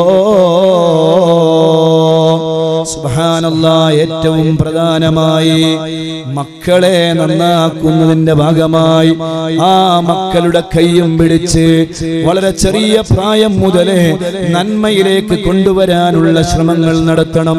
നിങ്ങളറിയോ, ഹബീബായ തങ്ങളെ അല്ലാഹുവിന്റെ ദീനിന് വേണ്ടി സ്വഹാബത്തിനോട് പറയുന്നു, നിങ്ങളുടെ കയ്യിൽ എന്താണോ ഉള്ളത് അതൊന്ന് കൊണ്ടുവരണേ. എല്ലാ സ്വഹാബാക്കളും അതാ അവരുടെ കയ്യിലുള്ള വലിയ വലിയ സമ്പത്തുകളുമായി അല്ലാഹുവിന്റെ റസൂലിന്റെ അടുക്കലേക്ക് വരുമ്പോൾ സുബ്ഹാനല്ലാഹ്, മഹാനായ അനസ് റളിയല്ലാഹു അൻഹുവിന്റെ ഉമ്മ, ആ ഉമ്മയുടെ കയ്യിൽ കൊടുക്കാനൊന്നുമില്ല. ഒരു സാധനം പോലും ആ ഉമ്മയുടെ കയ്യിലില്ല. ആ ഉമ്മയതാ ഉണ്ടായ ഏകമോനുണ്ട്. അനസ് എന്ന് പറയുന്ന 11 വയസ്സുകാരനായ കുഞ്ഞുമോൻ ആ മകന്റെ കയ്യും പിടിച്ച് ഇലാ ഹദറത്തി റസൂലില്ലാഹ്, അല്ലാഹുവിന്റെ റസൂലിന്റെ അടുക്കൽ വന്ന് പറയുകയാണ്, ഹുവൈദിൻ കഉദുല്ലാഹ ലഹു, ഓ തങ്ങളെ, ഈ കുട്ടി തങ്ങൾക്കുള്ള കുട്ടിയാണ്, ഇത് തങ്ങളുടെ കുട്ടിയാണ്. അതുകൊണ്ട് ഈ കുട്ടിക്ക് വേണ്ടി നിങ്ങൾ ദുആ ചെയ്യണേ. സുബ്ഹാനല്ലാഹ്. അല്ലാഹുവിന്റെ റസൂല് അനസ് എന്ന് പറയുന്ന കുഞ്ഞുമോന് ദുആ ചെയ്യുകയാണ്. അല്ലാഹുമ്മ അക്സിർ മാലഹു വവലദഹു വബാരിക് ലഹു. അല്ലാഹ്, അനസ് എന്ന ഈ കുഞ്ഞിന് നീ വലിയ സമ്പത്ത് കൊടുക്കണേ അല്ലാഹ്, ധാരാളം മക്കളെ കൊടുക്കണേ അല്ലാഹ്. മാത്രവുമല്ല ഈ കുട്ടിക്ക് നീ ബറക്കത്ത് ചെയ്യണേ അല്ലാഹ്. സുബ്ഹാനല്ലാഹ്. ഏറ്റവും കൂടുതൽ ജീവിച്ച സ്വഹാബി അത് അനസ് ഇബ്നു മാലിക് റളിയല്ലാഹു അൻഹു ആണ്. ഏറ്റവും കാലം 100 ചില്ലാനം വയസ്സ് വരെ മഹാനവകൾ ജീവിച്ചു.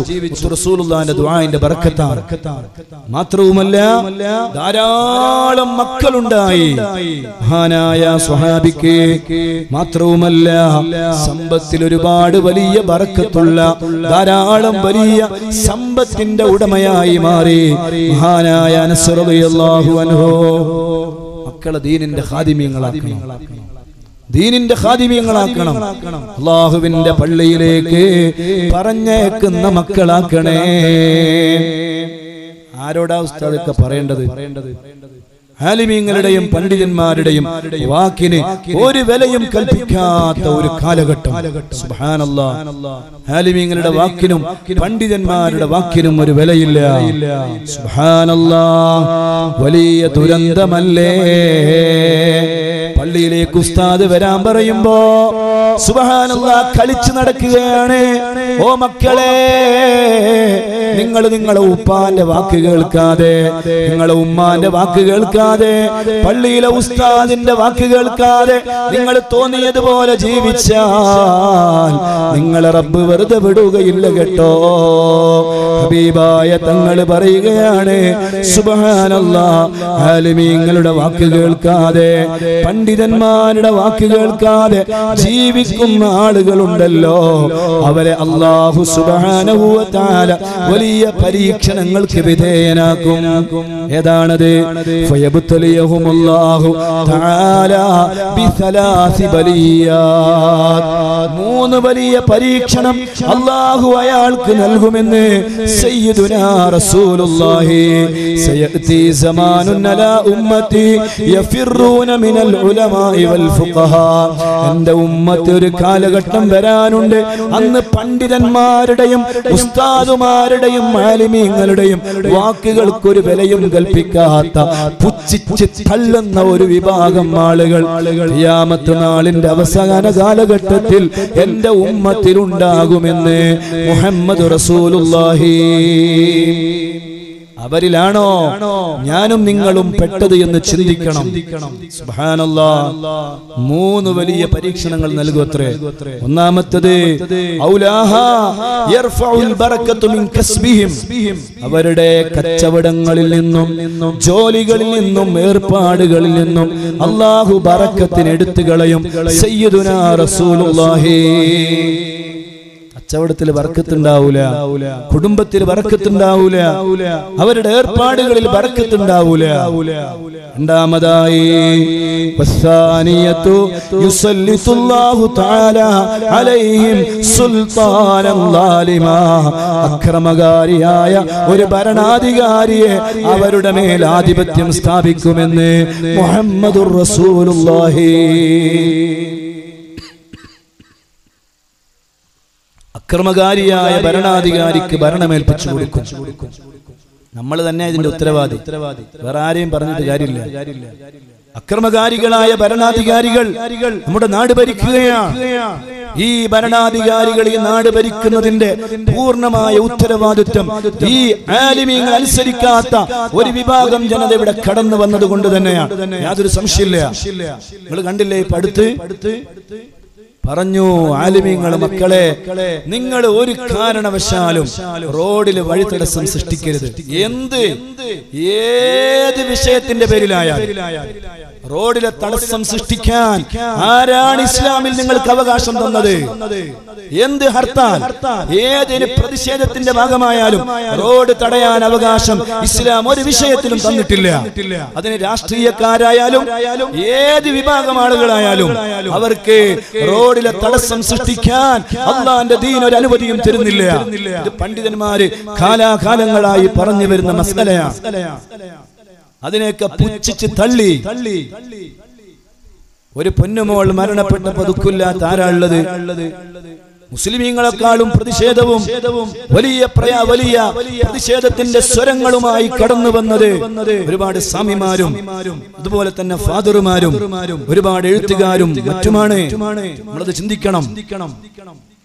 മുസ്ലിമീങ്ങളെക്കാളും വളരെ ഘോരമായി ശബ്ദിക്കുന്ന സ്വാമിമാർ ഇവിടെ ഉണ്ടായില്ലേ? ആ ക്ഷേത്രം തന്നെ അവിടുന്ന് പൊളിച്ചു മാറ്റണമെന്ന് പറഞ്ഞ സ്വാമിമാരുണ്ടായില്ലേ ഇവിടെ? ആ പൊന്നുമോളെ ക്രൂരമായി ബലാത്സംഗം ചെയ്ത് കൊന്നുകളഞ്ഞ ആ ക്ഷേത്രം തന്നെ ഇന്ത്യ എന്ന രാജ്യത്ത് നിലനിർത്താൻ പാടില്ല, അത് ഇന്ത്യക്ക് അപമാനമാണെന്ന് പറഞ്ഞ സ്വാമിമാരുണ്ടായിട്ടുണ്ട് ഇവിടെ. അതിനേക്കാളും വലിയ പ്രതിഷേധം ആരാ പറഞ്ഞത്? അതിനൊന്നും വകവെക്കാതെ ആലിമീങ്ങള് അല്ലാഹുവിന്റെ ദീനിലെ ഏറ്റവും വലിയ ഈമാനിന്റെ ഏറ്റവും വലുത് എന്ന് പറയുന്നത് ലാ ഇലാഹ ഇല്ലല്ലാഹ് വഅദ്നാഹ, ഏറ്റവും താഴെത്തട്ടിലുള്ളത് ഇമാതത്തുൽ അദാനി അനിത്വരീഖ്, വഴിയിലെ മാലിന്യങ്ങളെയും തടസ്സങ്ങളെയും നീക്കല, തടസ്സം സൃഷ്ടിക്കലല്ല, കല്ലെടുത്ത് വെക്കലല്ല. ഇത് ഇസ്ലാം കൽപ്പിച്ച മാതൃകയല്ല. ഏത് പ്രതിഷേധത്തിന്റെ പേരിലായാലും ആലിമീങ്ങളെ വാക്ക് കേട്ടില്ല. തോന്നിയതുപോലെ സുബ്ഹാനല്ലാഹ് ചെറുപ്പക്കാര് നടുറോട്ടിലിറങ്ങി റോഡുകൾ മുഴുവനും തടസ്സപ്പെടുത്തി. എന്താ ഉണ്ടായത്? അവസാനം വിവരം വന്നില്ലേ?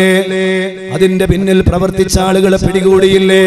സർവ്വ ചെറുപ്പക്കാരും അതിന്റെ പിന്നിൽ വോയിസ് അയച്ചവരും അതിനുവേണ്ടി നടുറോട്ടിലിറങ്ങിയവരും തല താഴ്ത്തി പിടിക്കേണ്ട ഗതികേട് വന്നില്ലേ? ആലിമീങ്ങളുടെ വാക്ക് കേൾക്കാതെ സ്വന്തമായി എന്തും ചെയ്യാമെന്ന ധാരണ അതൊരിക്കലും പാടില്ല മക്കളെ. ആലിമീങ്ങളുടെ വാക്കിന് വില കൊടുക്കണം. അതാണ് ഒരു മുസ്ലിമിന്റെ സ്വഭാവം. അങ്ങനെ ഇല്ലെങ്കിൽ അക്രമകാരികളായ ഭരണാധികാരികളെ അവന്റെ മേൽ അല്ലാഹു ഭരണമേൽപ്പിക്കുമെന്ന് മുഹമ്മദ് റസൂലുള്ളാഹി സ്വല്ലല്ലാഹു അലൈഹി വസല്ലം. മൂന്നാമതായി ഹബീബായ തങ്ങൾ പറയുന്നു, എല്ലാ ചെറുപ്പക്കാരും ശ്രദ്ധിച്ചോ, നിങ്ങളെ ആലിമീങ്ങളെ വാക്ക് കേൾക്കാതെ ഉസ്താദുമാര് പള്ളിയിലേക്ക് വരണമെന്ന് പറയുമ്പോ പള്ളിയിലേക്ക് വരാതെ ക്രിക്കറ്റും ഫുട്ബോളും തോന്നിവാസങ്ങളും കളിച്ചു നടന്നവരാണോ? അങ്ങനെയുള്ളവർ അല്ലാഹുവിന്റെ റസൂൽ പറയുകയാണ്, യഖ്റുജൂന മിനദ് ദുനിയാ ബിഗൈരി ഈമാൻ, ഈമാനില്ലാതെ ഈ ഭൗതികമായ ലോകത്ത് നിന്ന് അവർ ഈ ഭൂമി ലോകത്ത് നിന്ന് യാത്ര പറയുമെന്ന് മുഹമ്മദ് റസൂലുള്ളാഹി. കാഫിറായി ചത്തുപോകും, യാതൊരു സംശയമില്ല. ദുനിയാവിൽ അവർ പോകും. എങ്ങനെയാ പോവുക? ബിഗൈരി ഈമാൻ, ഈമാനില്ലാതെ അവർ ദുനിയാവിൽ നിന്ന് യാത്ര പോകും. സയ്യിദുനാ റസൂലുള്ളാഹി വെറുതെ പറയല്ല. മലപ്പുറം ജില്ലയിലെ ഒരു ചെറുപ്പക്കാരനുണ്ട്, നല്ല ആരോഗ്യമുള്ള ചെറുപ്പക്കാരനാണ്. അവസാനം പള്ളിയിലേക്ക് മയ്യത്ത് കൊണ്ടുവരാൻ കഴിഞ്ഞില്ല. പള്ളിന്റെ പുറത്തിട്ട മയ്യത്ത് നിസ്കരിച്ച് ദുർഗന്ധം കൊണ്ട് ആ ചെറുപ്പക്കാരന്റെ മയ്യത്ത് പള്ളിയിലേക്ക് കൊണ്ടുവരാൻ കഴിഞ്ഞില്ല. സുബ്ഹാനല്ലാഹ്. എന്താ കാരണോ? ആലിമീങ്ങളും ഉസ്താദുമാരും അവിടെയുള്ള ഉസ്താദ് പറയാണ്, പല പ്രാവശ്യം അവനോട് പറഞ്ഞിട്ടുണ്ട്, ഒന്ന് പള്ളിയിൽ വന്ന് നിസ്കരിച്ചോ മോനെ. എന്ത് വിഷയം? ഞാൻ പള്ളിയിലേക്ക് പരിപാടി, എനിക്ക് വേറെ പണിയുണ്ട്. പക്ഷെ വലിയ നീന്തൽ വിദഗ്ധനായ ചെറുപ്പക്കാരൻ, നല്ല ആഫിയത്തും നല്ല ആരോഗ്യവുമുള്ള ചെറുപ്പക്കാരനായിരുന്നു. ഒരു മഴക്കാലത്ത് ഒരു ചെറിയ വെള്ളം, ആ വെള്ളത്തിൽ ഒഴുകി വരുന്ന തേങ്ങയും മറ്റും ആളുകൾ സ്വീകരിക്കുന്ന പിടിക്കുന്ന ഒരു സ്വഭാവം ഉണ്ടല്ലോ. ആ തേങ്ങ പിടിക്കുന്നതിന് വേണ്ടി വെള്ളത്തിലേക്ക് ഇറങ്ങിയ ചെറുപ്പക്കാരൻ വെള്ളത്തിലുണ്ടായ ഒരു ചുഴിയിൽപ്പെട്ട് കാണാതായി. 8 ദിവസങ്ങൾക്ക് ശേഷം അവനെ കിട്ടി. 8 ദിവസങ്ങൾക്ക് ശേഷം കിട്ടുമ്പോ കല്ലിന്റെ പാറക്കെട്ടുകൾക്കിടയിൽ നിന്ന് ദുർഗന്ധം വമിക്കുന്ന രൂപത്തിൽ ആ ചെറുപ്പക്കാരന്റെ മയ്യത്ത് നന്നായി കുളിപ്പിക്കാൻ പോലും കഴിഞ്ഞില്ല. മയ്യത്ത് നിസ്കരിക്കാൻ വേണ്ടി പള്ളിയിലേക്ക് കൊണ്ടുവരാൻ ആളുകൾ തയ്യാറായില്ല. ദുർഗന്ധം വമിക്കുന്ന ശരീരമാണ്. അവസാനം പള്ളിയുടെ പുറത്ത് വെച്ചാണ് ആ ചെറുപ്പക്കാരന്റെ മയ്യത്ത് നിസ്കരിച്ചത്. ഓ മോനെ, ഓ പെങ്ങളെ, അതേ ശരീരം മറക്കാതെ ലഖ്യൻസും ധരിച്ച് കണ്ണിന്റെ പിരികം പ്ലക്കും ചെയ്ത് തോന്നിവാസങ്ങൾ ചെയ്ത് വൃത്തികേടുകൾ ചെയ്ത് ഉസ്താദുമാരോ ആലിമീങ്ങളോ എന്നോട് ദീൻ പറയാൻ നിൽക്കണ്ട. ചാനലിന്റെ മുന്നിൽ പോയി വൃത്തികേടുകൾ കാണിക്കുന്ന പെൺകുട്ടികളില്ലേ, ആരാ ഇതിന് അവകാശം തന്നത്? ഇപ്പോൾ ഒരു പക്ഷേ നിങ്ങൾ അങ്ങനെയൊക്കെ ജീവിച്ചെന്ന് വരാം. പക്ഷേ ഈ ഭൗതികമായ ലോകത്ത് നിന്ന് യാത്ര പറയാനുള്ള ഒരു ദിവസമുണ്ട് കേട്ടോ. അന്നത്തെ ദിവസത്തെ ഒന്ന് ഓർക്കണേ, ഒന്ന് ചിന്തിക്കണേ. അതുകൊണ്ട് ഞാൻ പറഞ്ഞു വരുന്നത്, ഓ രക്ഷിതാക്കളെ, നമ്മുടെ മക്കളെ അല്ലാഹുവിന്റെ ദീനിന്റെ ഖാദിമീങ്ങളാക്കി വളർത്തണേ. ദീനിന്റെ ഖാദിമീങ്ങളാക്കണം. അതാണ് രക്ഷിതാക്കൾ ചെയ്യേണ്ടത്. അവരോട് നല്ല നിലക്ക് പെരുമാറണം. അവരോട് നല്ല നല്ല നല്ല നല്ല ദീനിന്റെ ചിട്ടകൾ അവർക്ക് പഠിപ്പിച്ചു കൊടുക്കണം. അവരുടെ കൂടെ നമ്മൾ കൂടണം. രാത്രി സമയത്ത് മക്കളുടെ കൂടെ കളിക്കാനും അവരുടെ കൂടെ തമാശകൾ പറയാനും അവരുമായി ഇടപഴകാനും ഒക്കെ നമ്മൾ സമയം കണ്ടെത്തണം. സയ്യിദുനാ റസൂലുള്ളാഹി സ്വല്ലല്ലാഹു അലൈഹി വസല്ലമ തങ്ങൾ മഹാന്മാരായ ശദ്ദാദ് റളിയല്ലാഹു അൻഹു പറയുകയാണ്, റസൂലുള്ളാഹിന്റെ കൂടെ നമ്മൾ നിസ്കരിച്ചു കൊണ്ടിരിക്കുമ്പോ സുബ്ഹാനല്ലാഹ് റസൂലുള്ളാഹി തങ്ങൾ സുജൂദിൽ എഴുന്നേൽക്കുന്നില്ല. ഒരുപാട് സമയമായി സുജൂദിൽ. അപ്പൊ ഞാനിങ്ങനെ നോക്കി,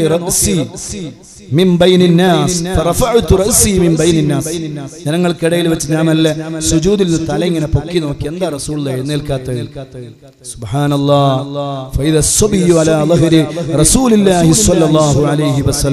നോക്കുമ്പോ ഹസൈൻ ഹുസൈൻ റളിയല്ലാഹു അൻഹുമാ എന്ന് പറയുന്ന ചെറിയ മക്കൾ റസൂലുള്ളാഹിന്റെ ചുമലിന്റെ മുകളിൽ കയറിയിരിക്കുകയാണ് നിസ്കരിക്കുമ്പോ. ആ മക്കളെ വിഷമിപ്പിക്കരുത് എന്ന് വിചാരിച്ച് ഹബീബായ തങ്ങൾ സുജൂദിൽ തന്നെ കിടക്കുകയാണ്. സുബ്ഹാനല്ലാഹ്. അങ്ങനെ ഞാനിങ്ങനെ തല ഇങ്ങനെ ഉയർത്തി നോക്കുമ്പോ റസൂലുള്ളാഹിന്റെ ചുമലിന്റെ മുകളിൽ രണ്ട് മക്കൾ ഇരിക്കും. ഞാൻ വേഗം സുജൂദിലേക്ക് തന്നെ മടങ്ങി. നിസ്കാരമൊക്കെ കഴിഞ്ഞപ്പോ ചില സ്വഹാബാക്കൾ ചോദിച്ചു, യാ റസൂലല്ലാഹ്, വല്ല ആയത്ത് ഇറങ്ങിയോ സുജൂദിൽ കുറെ സമയം നിൽക്കണമെന്ന്? അല്ലാഹുവിന്റെ റസൂൽ പറഞ്ഞു, ഇല്ല. വലാകിന്ന ഇബ്നി ഇർതഹലനി, എന്റെ മക്കൾ എന്റെ ശരീരത്തിന്റെ മുകളിലായിരുന്നു. അവരെ വിഷമിപ്പിക്കണ്ട, പ്രയാസപ്പെടുത്തണ്ട എന്ന് വിചാരിച്ച് നിസ്കാരത്തിൽ ഞാൻ അനങ്ങാതെ അവിടെ തന്നെ നിന്നതാണ് മുഹമ്മദ് റസൂലുള്ളാഹി. അതുകൊണ്ട് നാളെ മുതൽ എല്ലാരും നിസ്കരിക്കുമ്പോ ഒരു കുഞ്ഞിനെ പിടിക്കുക, ചുമല് വെക്കുക, താഴെ വെക്കുക, തുമ്മല് വെക്കുക, കളി നിൽക്കണ്ട കേട്ടോ. നിസ്കാരം ബാത്തിലായി. റസൂലുള്ളാഹി സ്വല്ലല്ലാഹു അലൈഹി വസല്ലം തങ്ങൾ ഈ പ്രവർത്തനങ്ങളൊക്കെ ചെയ്തത് ആ സമയത്ത് നിസ്കാരത്തിൽ തുടർച്ചയായ 3 അനക്കം അനങ്ങാത്ത രൂപത്തിൽ വളരെ ശ്രദ്ധയോടുകൂടെയാണ്. അതുകൊണ്ട് ഏതെങ്കിലും ഒരു മക്കൾ വന്ന് ചുമലിലിരുന്നാൽ അവർക്ക് കുറച്ച് സമയം അവിടെ സാവകാശം ചെയ്തു കൊടുക്കുക. കഴിയെങ്കിലും എല്ലാം 3 അനക്കം അനങ്ങാത്ത രൂപത്തിൽ എല്ലാം എടുത്തു വെക്കുക. അല്ലാതെ ഉസ്താദ് നിസ്കരിക്കുമ്പോൾ മക്കളെ വന്ന് കളിക്കുമ്പോൾ അവരെ ഇരുന്നോട്ടെ, കിടന്നോട്ടെ, കളിച്ചോട്ടെ എന്ന് പറഞ്ഞിട്ട് നാളെ മുതൽ നിസ്കാരം ബാത്തിലാക്കാൻ ആരും നിൽക്കരുതേ. അതൊക്കെ നമ്മൾ ശ്രദ്ധയോടെ കൂടെ കൈകാര്യം ചെയ്യും. ഞാൻ പറഞ്ഞു വരുന്നത്, മക്കളുമായി ഇടപഴകാനും മക്കളുമായി കളിക്കാനും മക്കളുമായി തമാശകൾ പറയാനും എല്ലാ രക്ഷിതാക്കളും സമയം കണ്ടെത്തണം. ഓ ഉമ്മമാരെ, നിങ്ങളുടെ പെൺമക്കളുണ്ടല്ലോ, ആ പെൺമക്കളുടെ എ മുതൽ സെറ്റ് വരെ നിങ്ങളോട് വന്ന് പറയുന്ന മക്കളായി നിങ്ങളുടെ മക്കൾ മാറണം. ഉമ്മ എന്തെങ്കിലും ഒരു വിഷയം മോള് വന്ന് പറയുമ്പോഴേക്ക് എന്നോട് പറയരുത്, ഇവിടെ വന്നത് അവതരിപ്പിക്കരുത്, ദേഷ്യം പിടിക്കാം. ഈ മകള് ഈ ഉമ്മാനോടല്ലാതെ പിന്നെ ആരോട് പറയാനാ? പിന്നെ ആരോട് പറയും? ഉമ്മാന്റെ സ്വഭാവം മോശമായാൽ പിന്നെ വിഷയങ്ങൾ പറയാൻ ആളുകളെ തെരഞ്ഞു നടക്കും. ആ തെരഞ്ഞു നടക്കുന്ന സമയത്ത് കയ്യിലേക്ക് വരുന്നത് ഏതെങ്കിലും ഒരു ചെറുപ്പക്കാരനാണെങ്കിൽ അവന്റെ കൂടെ വീട് വിട്ടിറങ്ങാനും അവർ തയ്യാറാകും. അതുകൊണ്ട് ഉമ്മമാരെ, ഓ രക്ഷിതാക്കളെ, അവരുടെ ചെറിയ പ്രായം മുതൽ അവരുടെ ഓരോരോ നിമിഷങ്ങളിലും അവരുടെ സ്വന്തം ഒരാളായി അവരുമായി കൂടി ഇണങ്ങിച്ചേരുന്ന ചേരുന്ന ഒരാളായി മക്കളെ നല്ല രൂപത്തിൽ വളർത്തിയെടുക്കാൻ രക്ഷിതാക്കളെ നമ്മൾ ശ്രദ്ധിക്കണേ. വേറൊരു കാര്യം എൻ്റെ ഉപ്പമാരോടും എൻ്റെ ഉമ്മമാരോടും പറയാനുള്ളത്, മക്കളെ ഹലാലായ ഭക്ഷണം തീറ്റിക്കണേ. ഹറാമ് തീറ്റിക്കുന്ന മക്കള് നന്നാവോ? എങ്ങനെ നന്നാവാനാ? ഒരിക്കലും നിങ്ങൾ ദുആ ചെയ്തിട്ടൊരു ഫലം ഉണ്ടാവില്ല. അല്ലാഹ് കാണുന്ന തങ്ങന്മാരും കാണുന്ന സയ്യിദന്മാരും എല്ലാരോടും ദുആ ചെയ്യാം, എന്റെ മക്കള് നന്നാവാൻ വേണ്ടി ദുആ ചെയ്യണം. മക്കള് കഴിക്കുന്ന ഭക്ഷണോ ഈ ഉപ്പ അല്ലെങ്കിൽ ഇവര് എവിടെ നിന്നെങ്കിലും ഹറാമായ നിലക്ക് കൊണ്ടുവരുന്ന ഭക്ഷണം അത് കഴിച്ചാൽ മക്കള് നന്നാകൂല. നിങ്ങളറിയോ സയ്യിദുനാ അബൂ ദുജാന റളിയല്ലാഹു അൻഹു മദീന പള്ളിയിൽ റസൂലുള്ളാഹിന്റെ സദസ്സിലെ എന്നും സുബഹിക്ക് പങ്കെടുക്കുന്ന സ്വഹാബിയാണ്. പക്ഷേ നിസ്കാരം കഴിഞ്ഞ പെട്ടെന്ന് ഓടും. നിസ്കാരം കഴിഞ്ഞ അവിടെ ഇരിക്കൂല, ഒറ്റ ഓട്ട. ചില ആളുണ്ട് അങ്ങനെ, നിസ്കാരം കഴിഞ്ഞ പെട്ടെന്ന് ഓടൽ. താടി വല്ല താടി ഉണ്ടാവും, എരിയാണിന്റെ മുകളിൽ തുണി എടുത്തിട്ടുണ്ടാവും എന്നൊക്കെ പറയും. ഒരു ഇൽമു ഒന്നും ഉണ്ടാവില്ല. പക്ഷെ നിസ്കാരം കഴിഞ്ഞ ഒറ്റ ഓട്ട. എവിടുന്ന് കിട്ടിയ ദീനാണിത്? നിസ്കാരം കഴിഞ്ഞ ഓടാ വേണ്ട. നിസ്കാരം കഴിഞ്ഞ എന്തൊക്കെ കാര്യങ്ങൾ ചെയ്യാനുണ്ട്. ആയത്തുൽ കുർസി, ആരെങ്കിലും 5 വക്ത് നിസ്കാരത്തിന്റെ ശേഷം ആയത്തുൽ കുർസി ഓതിയാൽ ഹബീബായ തങ്ങൾ പറയാണ്, ദുബറ കുല്ലി സ്വലാത്തി മക്തൂബ, 5 വക്ത് നിസ്കാരങ്ങൾക്ക് ശേഷം ആരെങ്കിലും ആയത്തുൽ കുർസി ഓതിയാൽ ലം യംനഉഹു മിൻ ദുഖൂലിൽ ജന്ന ഇല്ലൽ മൗത്ത്. എന്താ? സ്വർഗത്തിന്റെയും അവന്റെയും ഇടയിലുള്ള തടസ്സം അത് മരണം മാത്രമാണെന്ന് മുഹമ്മദ് മുസ്തഫ സല്ലല്ലാഹു അലൈഹി വസല്ലം. മരിച്ച നേരെ സ്വർഗത്തിലേക്ക് പോകാം. ചെയ്യേണ്ട പണി എന്താണ്? 5 വക്ത് നിസ്കരിക്കുക. നിസ്കാരം കഴിഞ്ഞാൽ ഒരു ആയത്തുൽ കുർസി ഓതുക. ഇന്നത്തെ സദസ്സിൽ വന്ന എല്ലാവരും എല്ലാ ദിവസവും പതിവാക്കണം. 5 വക്ത് നിസ്കാരങ്ങൾക്ക് ശേഷം ഒരു ആയത്തുൽ കുർസി ഓതുക. എന്നിട്ട് ഇടത്തെ നെഞ്ഞിന്റെ ഇടത്തെ ഭാഗത്ത് ഊതുക. ഉസ്താദ് അതിന് തെളിവുണ്ടോ? എല്ലാത്തിനും തെളിവ് നോക്കിയാണ് എടുക്കരുത്. ചില കാര്യങ്ങളൊക്കെ നമ്മുടെ ആലിമീങ്ങൾ എന്താണോ ചെയ്യുന്നത് കണ്ടാൽ അത് തെളിവാണ്. എന്റെ ഉസ്താദ് അത് ചെയ്യുന്നത് ഞാൻ കണ്ടു. എന്റെ ഉസ്താദിനോട് ചോദിച്ചു, ഉസ്താദെ നിങ്ങൾ എങ്ങനെയാ ചെയ്യുന്നത്? ഉസ്താദ് പറഞ്ഞു, എന്റെ ഉസ്താദ് ചെയ്യുന്നത് ഞാൻ കണ്ടിട്ടുണ്ട്. അതങ്ങനെ ചെയ്ത് കണ്ടുവന്ന അത് അതേ പാരമ്പര്യമായി ചെയ്യുന്ന ഒരു പരിപാടിയാണ്. എല്ലാത്തിനും തെളിവ് ചോദിച്ചെടുക്കുന്ന ചില ആളുകൾ. ഇതിന് തെളിവുണ്ടോ? ഇതിന് തെളിവുണ്ടോ? അതൊന്നും ചോദിക്കാൻ നമ്മൾ ആരും ഉപയോഗപ്പെടുത്തിയിട്ടില്ല. ആലിമീങ്ങൾ നല്ലൊരു കാര്യം ചെയ്യുന്നുണ്ടോ അത് അങ്ങനെ തന്നെ ചെയ്യുക. അതാണ് നല്ല സ്വഭാവമുള്ള ഒരു മനുഷ്യന്റെ സ്വഭാവം. ആയത്തുൽ കുർസി ഓതുക.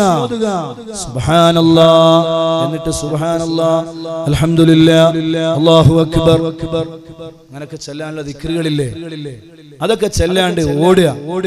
പക്ഷേ ഇവിടെ അബൂ ദുജാന റളിയല്ലാഹു അൻഹു ഓടിയത്, തങ്ങൾ വിളിച്ചു, യാ അബാ ദുജാന, മോനെ വരൂ. എന്തിനാ ഓടുന്നത്? അല്ലാഹുവിന്റെ റസൂലിനോട് ആ സ്വഹാബി പറയാൻ, തങ്ങളെ എന്റെ മക്കളുണ്ട്, തങ്ങളെ ചെറിയ മക്കളാണ്. ആ മക്കള് ഞാൻ വീട്ടിലേക്ക് പെട്ടെന്ന് ചെന്നില്ലെങ്കിൽ മക്കളതാ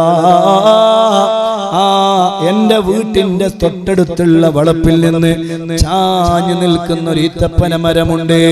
ആ ഈത്തപ്പന മരത്തിൽ നിന്നും വീഴുന്ന ഈത്തപ്പഴങ്ങൾ എടുത്ത് എന്റെ മക്കള് ഭക്ഷിക്കും നബിയേ. അത് മക്കൾക്ക് ഹറാമാണ്. ഹറാമായ ഒരു ഭക്ഷണവും എന്റെ മക്കളുടെ വയറ്റിലേക്ക് പോകാൻ പാടില്ല. സുബ്ഹാനല്ലാഹ്. അബൂ ദുജാന റളിയല്ലാഹു അൻഹു അല്ലാഹുവിന്റെ റസൂൽ വിളിച്ചു, മോനെ ഇങ്ങോട്ട് വാ. മാഷാ അല്ലാഹ്, നമ്മുടെ മഹാനായ തങ്ങളവറുകൾ, സയ്യിദവറുകൾ നമ്മുടെ സദസ്സിലേക്ക് വരികയാണ്. ഇനി കൂടുതൽ നീട്ടുന്നില്ല. അല്ലാഹു സുബ്ഹാനഹു വ തആല ബഹുമാനപ്പെട്ട സയ്യിദവറുകൾക്ക് ദീർഘായുസ്സും ആഫിയത്തും ആരോഗ്യവും അല്ലാഹു നൽകുമാറാവട്ടെ. ഇൻഷാ അല്ലാഹ് വളരെ കുറഞ്ഞ സമയം, ഇനി ബാക്കി കാര്യങ്ങൾ ഞാൻ സംസാരിച്ച് ഞാൻ എൻ്റെ പ്രഭാഷണം നിർത്തും. അല്ലാഹു നമ്മുടെ സദസ്സ് അവൻ പൊരുത്തപ്പെടുന്ന സദസ്സായി ഖബൂൽ ചെയ്യട്ടെ. ത്വലഅൽ ബദ്റു അലൈനാ മിൻ സനിയാത്തിൽ വദാഇ വജബ ശുക്രു علينا ما دعا لله داعي.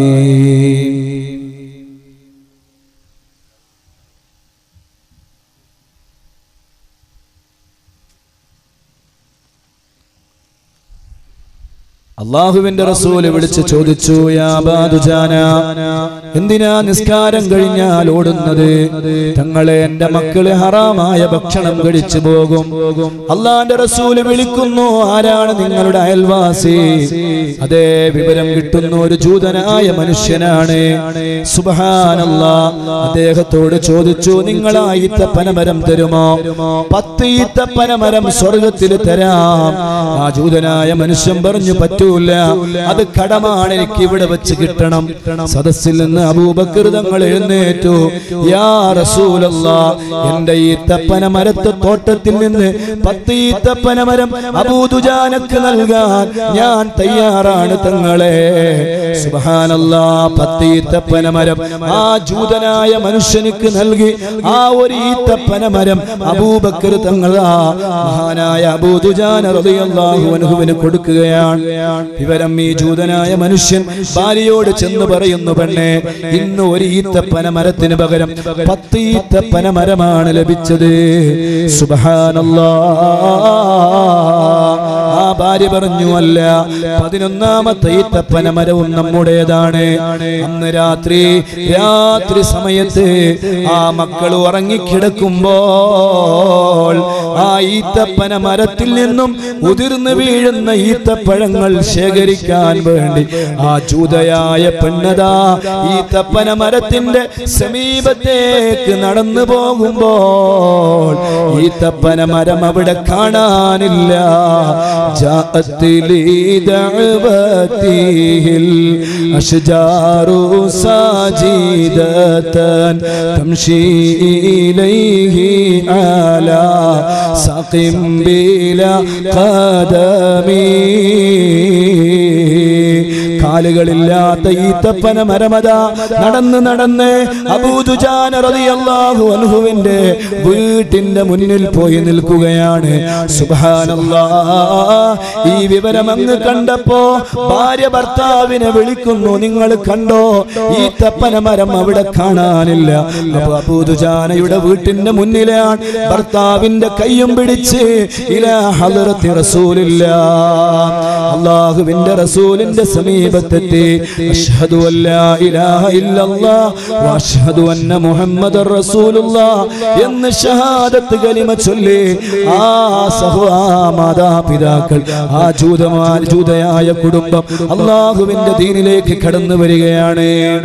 ഓ എന്റെ മുഅ്മിനീങ്ങളെ, മക്കളെ ഹലാലായ ഭക്ഷണം തീറ്റിക്കണമെന്ന് ആഗ്രഹിച്ചപ്പോ ഉണ്ടായ സംഭവ വികാസങ്ങളാണ്. അതുകൊണ്ട് ഞാൻ പറയുന്നു, മക്കളെ ഹലാലായ ഭക്ഷണം തീറ്റിക്കണേ, ഹറാമായ ഭക്ഷണം തീറ്റിക്കാൻ പാടില്ല. ചെറിയ പ്രായം മുതൽ തന്നെ അല്ലാഹുവിന്റെ ദീനിനോട് വലിയ ബന്ധമുള്ള, വലിയ മഹബ്ബത്തുള്ള മക്കളാക്കി നമ്മുടെ മക്കളെ മാറ്റണേ. അല്ലാഹു സുബ്ഹാനഹു വ തആല നമുക്കെല്ലാവർക്കും അതിന് തൗഫീഖ് നൽകട്ടെ. അവസാനമായി ഞാൻ പറയുന്നു, മക്കളോട് ഉപദേശിക്കേണ്ട ഏറ്റവും വലിയ ഉപദേശം, അതേ, അദ്ദിബു ഔലാദക്കും അലാ സലാസി ഖിസാൽ. 3 കാര്യങ്ങളാണ് നിങ്ങളുടെ മക്കൾക്ക് നിങ്ങൾ അദബ് പഠിപ്പിക്കേണ്ടതെന്ന് സയ്യിദുനാ റസൂലുള്ളാഹി. ഒന്നെന്താണെന്നറിയോ?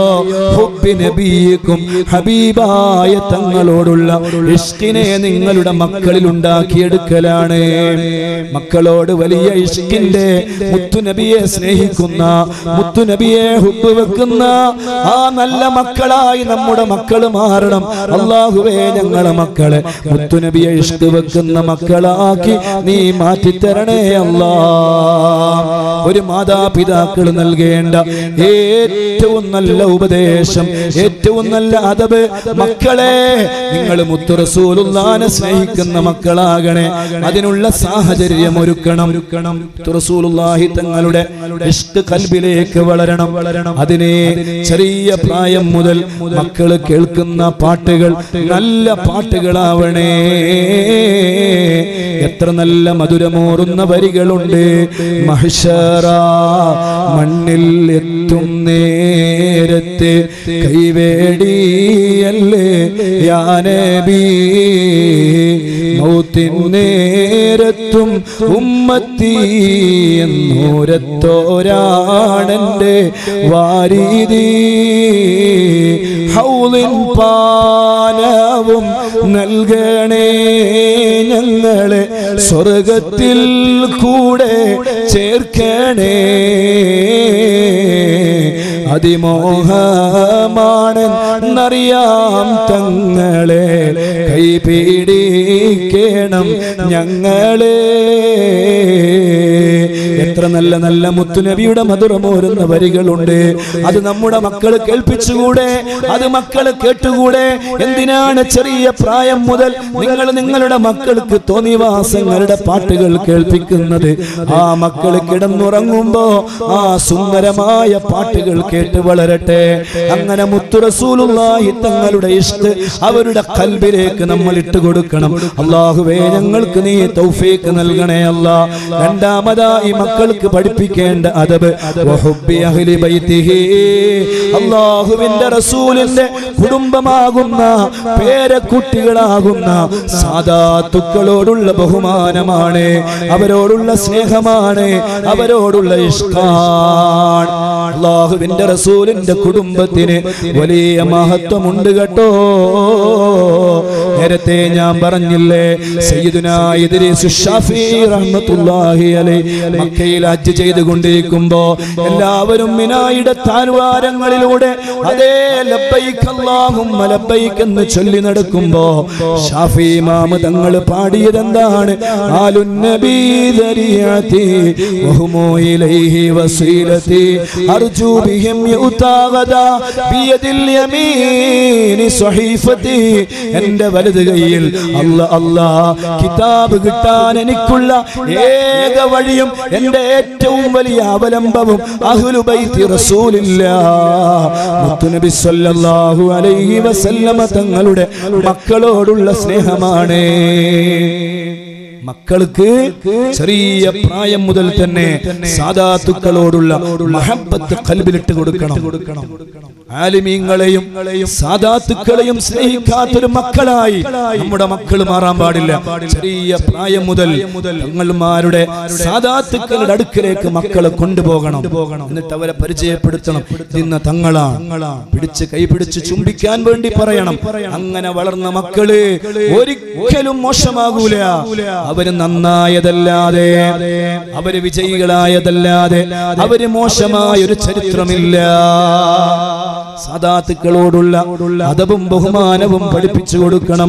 മൂന്നാമതായി അല്ലാഹുവിന്റെ റസൂല് പറയുന്നു, ഖുർആൻ പാരായണം ചെയ്യാൻ വേണ്ടി മക്കളോട് ഉപദേശിക്കണേ മുഹമ്മദ് റസൂലുള്ളാഹി. ഈ നല്ല അദബുകൾ നമ്മുടെ മക്കളിലേക്ക് നമ്മൾ സന്നിവേശിപ്പിച്ചുകൊണ്ട് നമ്മുടെ മക്കളെ നന്നാക്കിയെടുക്കാനുള്ള എല്ലാ ശ്രമങ്ങളും നമ്മൾ നടത്തണം. അല്ലാ, ഞങ്ങൾക്കെല്ലാവർക്കും നീ അതിന് തൗഫീഖ് നൽകണം റഹ്മാനേ. ഞങ്ങളെ മക്കളെ നീ നന്നാക്കണേ അല്ലാ. അവസാനമായി എന്റെ മക്കളോട് എനിക്ക് പറയാനുള്ളത്, ഓ മോനെ, നിന്റെ ഉപ്പയും നിന്റെ ഉമ്മയും ഉണ്ടല്ലോ, വല്ലാതെ കഷ്ടപ്പെട്ട ഉപ്പയാണ് കേട്ടോ, വല്ലാതെ കഷ്ടപ്പെട്ട ഉമ്മയാണ് കേട്ടോ. നിന്നെ ഗർഭം ധരിച്ചപ്പോ അവര് വലതുഭാഗത്തേക്ക് തിരിഞ്ഞു കിടന്നു, അവരിടതു ഭാഗത്തേക്ക് തിരിഞ്ഞു കിടന്നു. 9 മാസം പ്രായമാകുന്ന സമയം വരെ എത്ര കഷ്ടപ്പാടുകൾ അവർ സഹിച്ചിട്ടുണ്ട്. അവര് വീഴാൻ വേണ്ടി പോകുമ്പോ ആ ഉമ്മയുടെ പ്രാർത്ഥന, അല്ലാ അല്ലാ, എനിക്കെന്ത് പറ്റിയാലും സാരമില്ല, എന്റെ കുഞ്ഞുമോന് ഒന്നും സംഭവിക്കരുതേ റബ്ബേ എന്ന് പറഞ്ഞു ദുആ ചെയ്ത ഉമ്മയാണ് നമ്മുടെ ഉമ്മ. 10 മാസം പൂർത്തിയായപ്പോ നമ്മെ ഒരു ദിവസം ഉമ്മ പ്രസവിച്ചില്ലേ? എത്ര സഹിച്ചുകൊണ്ടാണ് ഉമ്മ നമ്മെ പ്രസവിച്ചത്? എത്ര ഗർഭം ധരിച്ച അവസരത്തിൽ എത്ര പ്രാവശ്യം ഉമ്മ ഛർദിച്ചിട്ടുണ്ട്. ഛർദിക്കുന്ന സമയത്ത് ആ ഉമ്മ പറഞ്ഞോ എന്റെ മോനിക്ക് എന്ത് പറ്റിയാലും പ്രശ്നമില്ലെന്ന്? ആ ഉമ്മ പറഞ്ഞില്ലല്ലോ. ആ ഉമ്മ പറഞ്ഞു അല്ലാ എനിക്കെന്ത് സംഭവിച്ചാലും സാരമില്ല, എന്റെ കുഞ്ഞുമോന് നീ ഒന്നും സംഭവിപ്പിക്കരുതേ. അങ്ങനെയുള്ള നമ്മുടെ ഉമ്മ ഒരു ദിവസം നമ്മോട് യാത്ര പറയുന്നൊരു ദിവസമുണ്ട്. എല്ലാത്തിനും ഉമ്മയാണ്. ഭക്ഷണത്തിന് ഉമ്മ വേണം, വെള്ളത്തിന് ഉമ്മ വേണം, അതേ എന്തിനും ഉമ്മ വേണം. ആ ഉമ്മ ഒരു ദിവസം നമ്മോട് വിട പറയുന്ന ദിവസമുണ്ട്. മക്കളെ, ആ ഉമ്മയും ആ ഉപ്പയും വിട പറയുന്ന അന്ന് ആ ഉമ്മയുടെ മയ്യത്ത് മെല്ലെ മയ്യത്ത് കട്ടിലേക്ക് എടുത്തു വെക്കണേ. ആ മയ്യത്ത് ചുമന്നു പോകുമ്പോ ഉമ്മാന്റെ ശരീരം വേദനിക്കരുത് കേട്ടോ.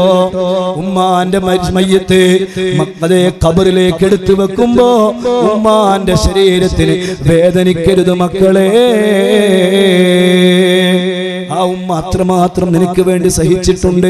അതുകൊണ്ട് ഉപ്പയുടെയും ഉമ്മയുടെയും നല്ല മക്കളായി ഈ ഭൗതികമായ ലോകത്ത് ജീവിച്ച് അല്ലാഹു നമ്മെ നല്ല മക്കളാക്കി ജീവിച്ച് മാതാപിതാക്കൾക്ക് മക്കളെ എങ്ങനെയാണോ ദീനിന്റെ ചിട്ടയിൽ വളർത്തേണ്ടത് ആ രൂപത്തിൽ വളർത്താനുള്ള എല്ലാ സൗഭാഗ്യവും അല്ലാ നീ നൽകണേ റഹ്മാനേ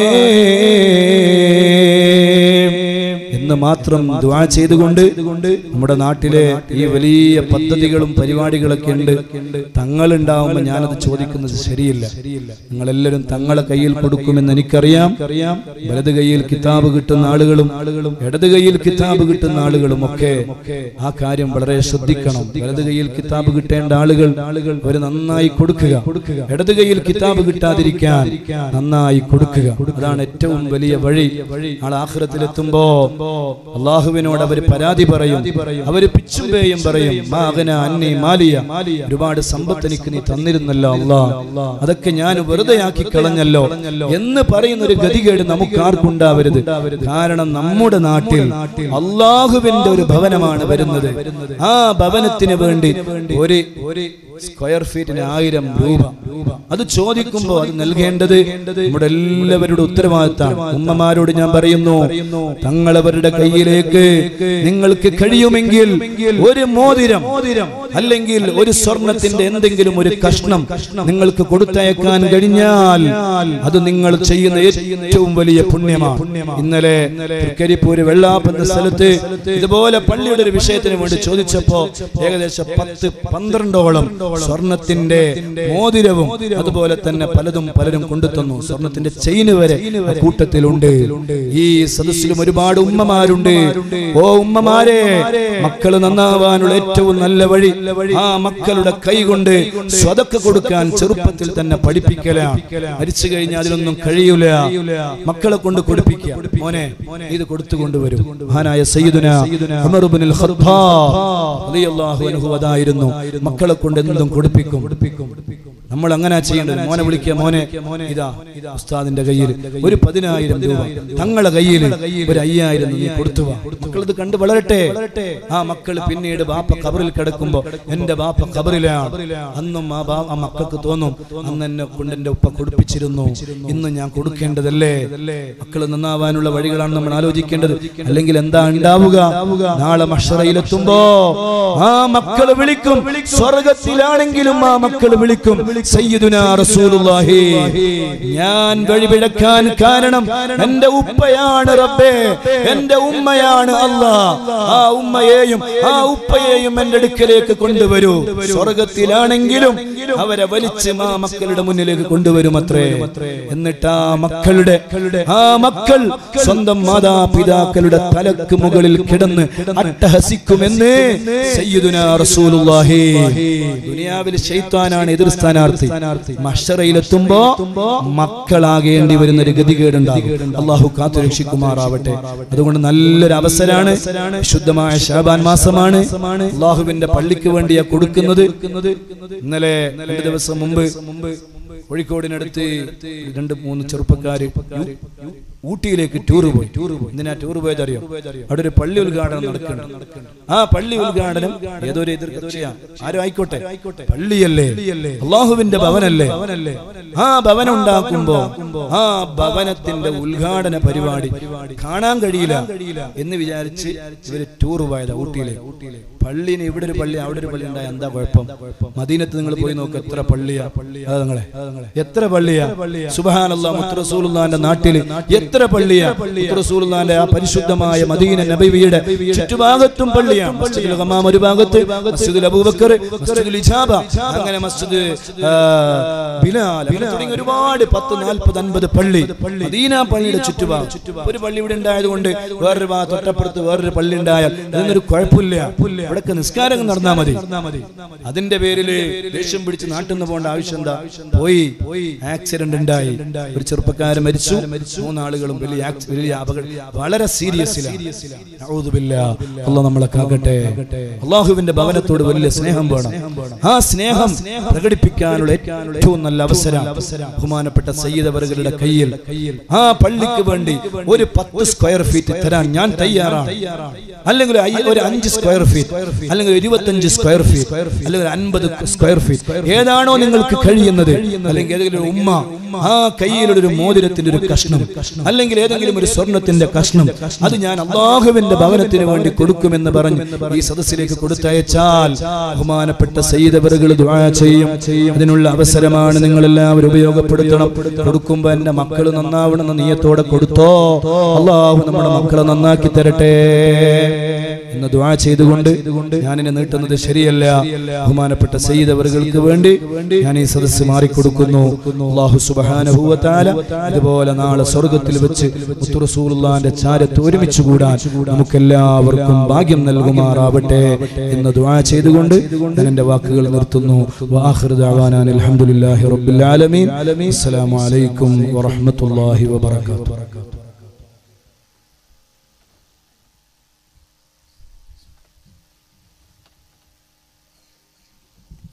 നമ്മുടെ പള്ളി നിർമ്മാണവുമായി ബന്ധപ്പെട്ട് ചില വാഗ്ദാനങ്ങളാണ് ഇവിടെ വായിക്കുന്നത്.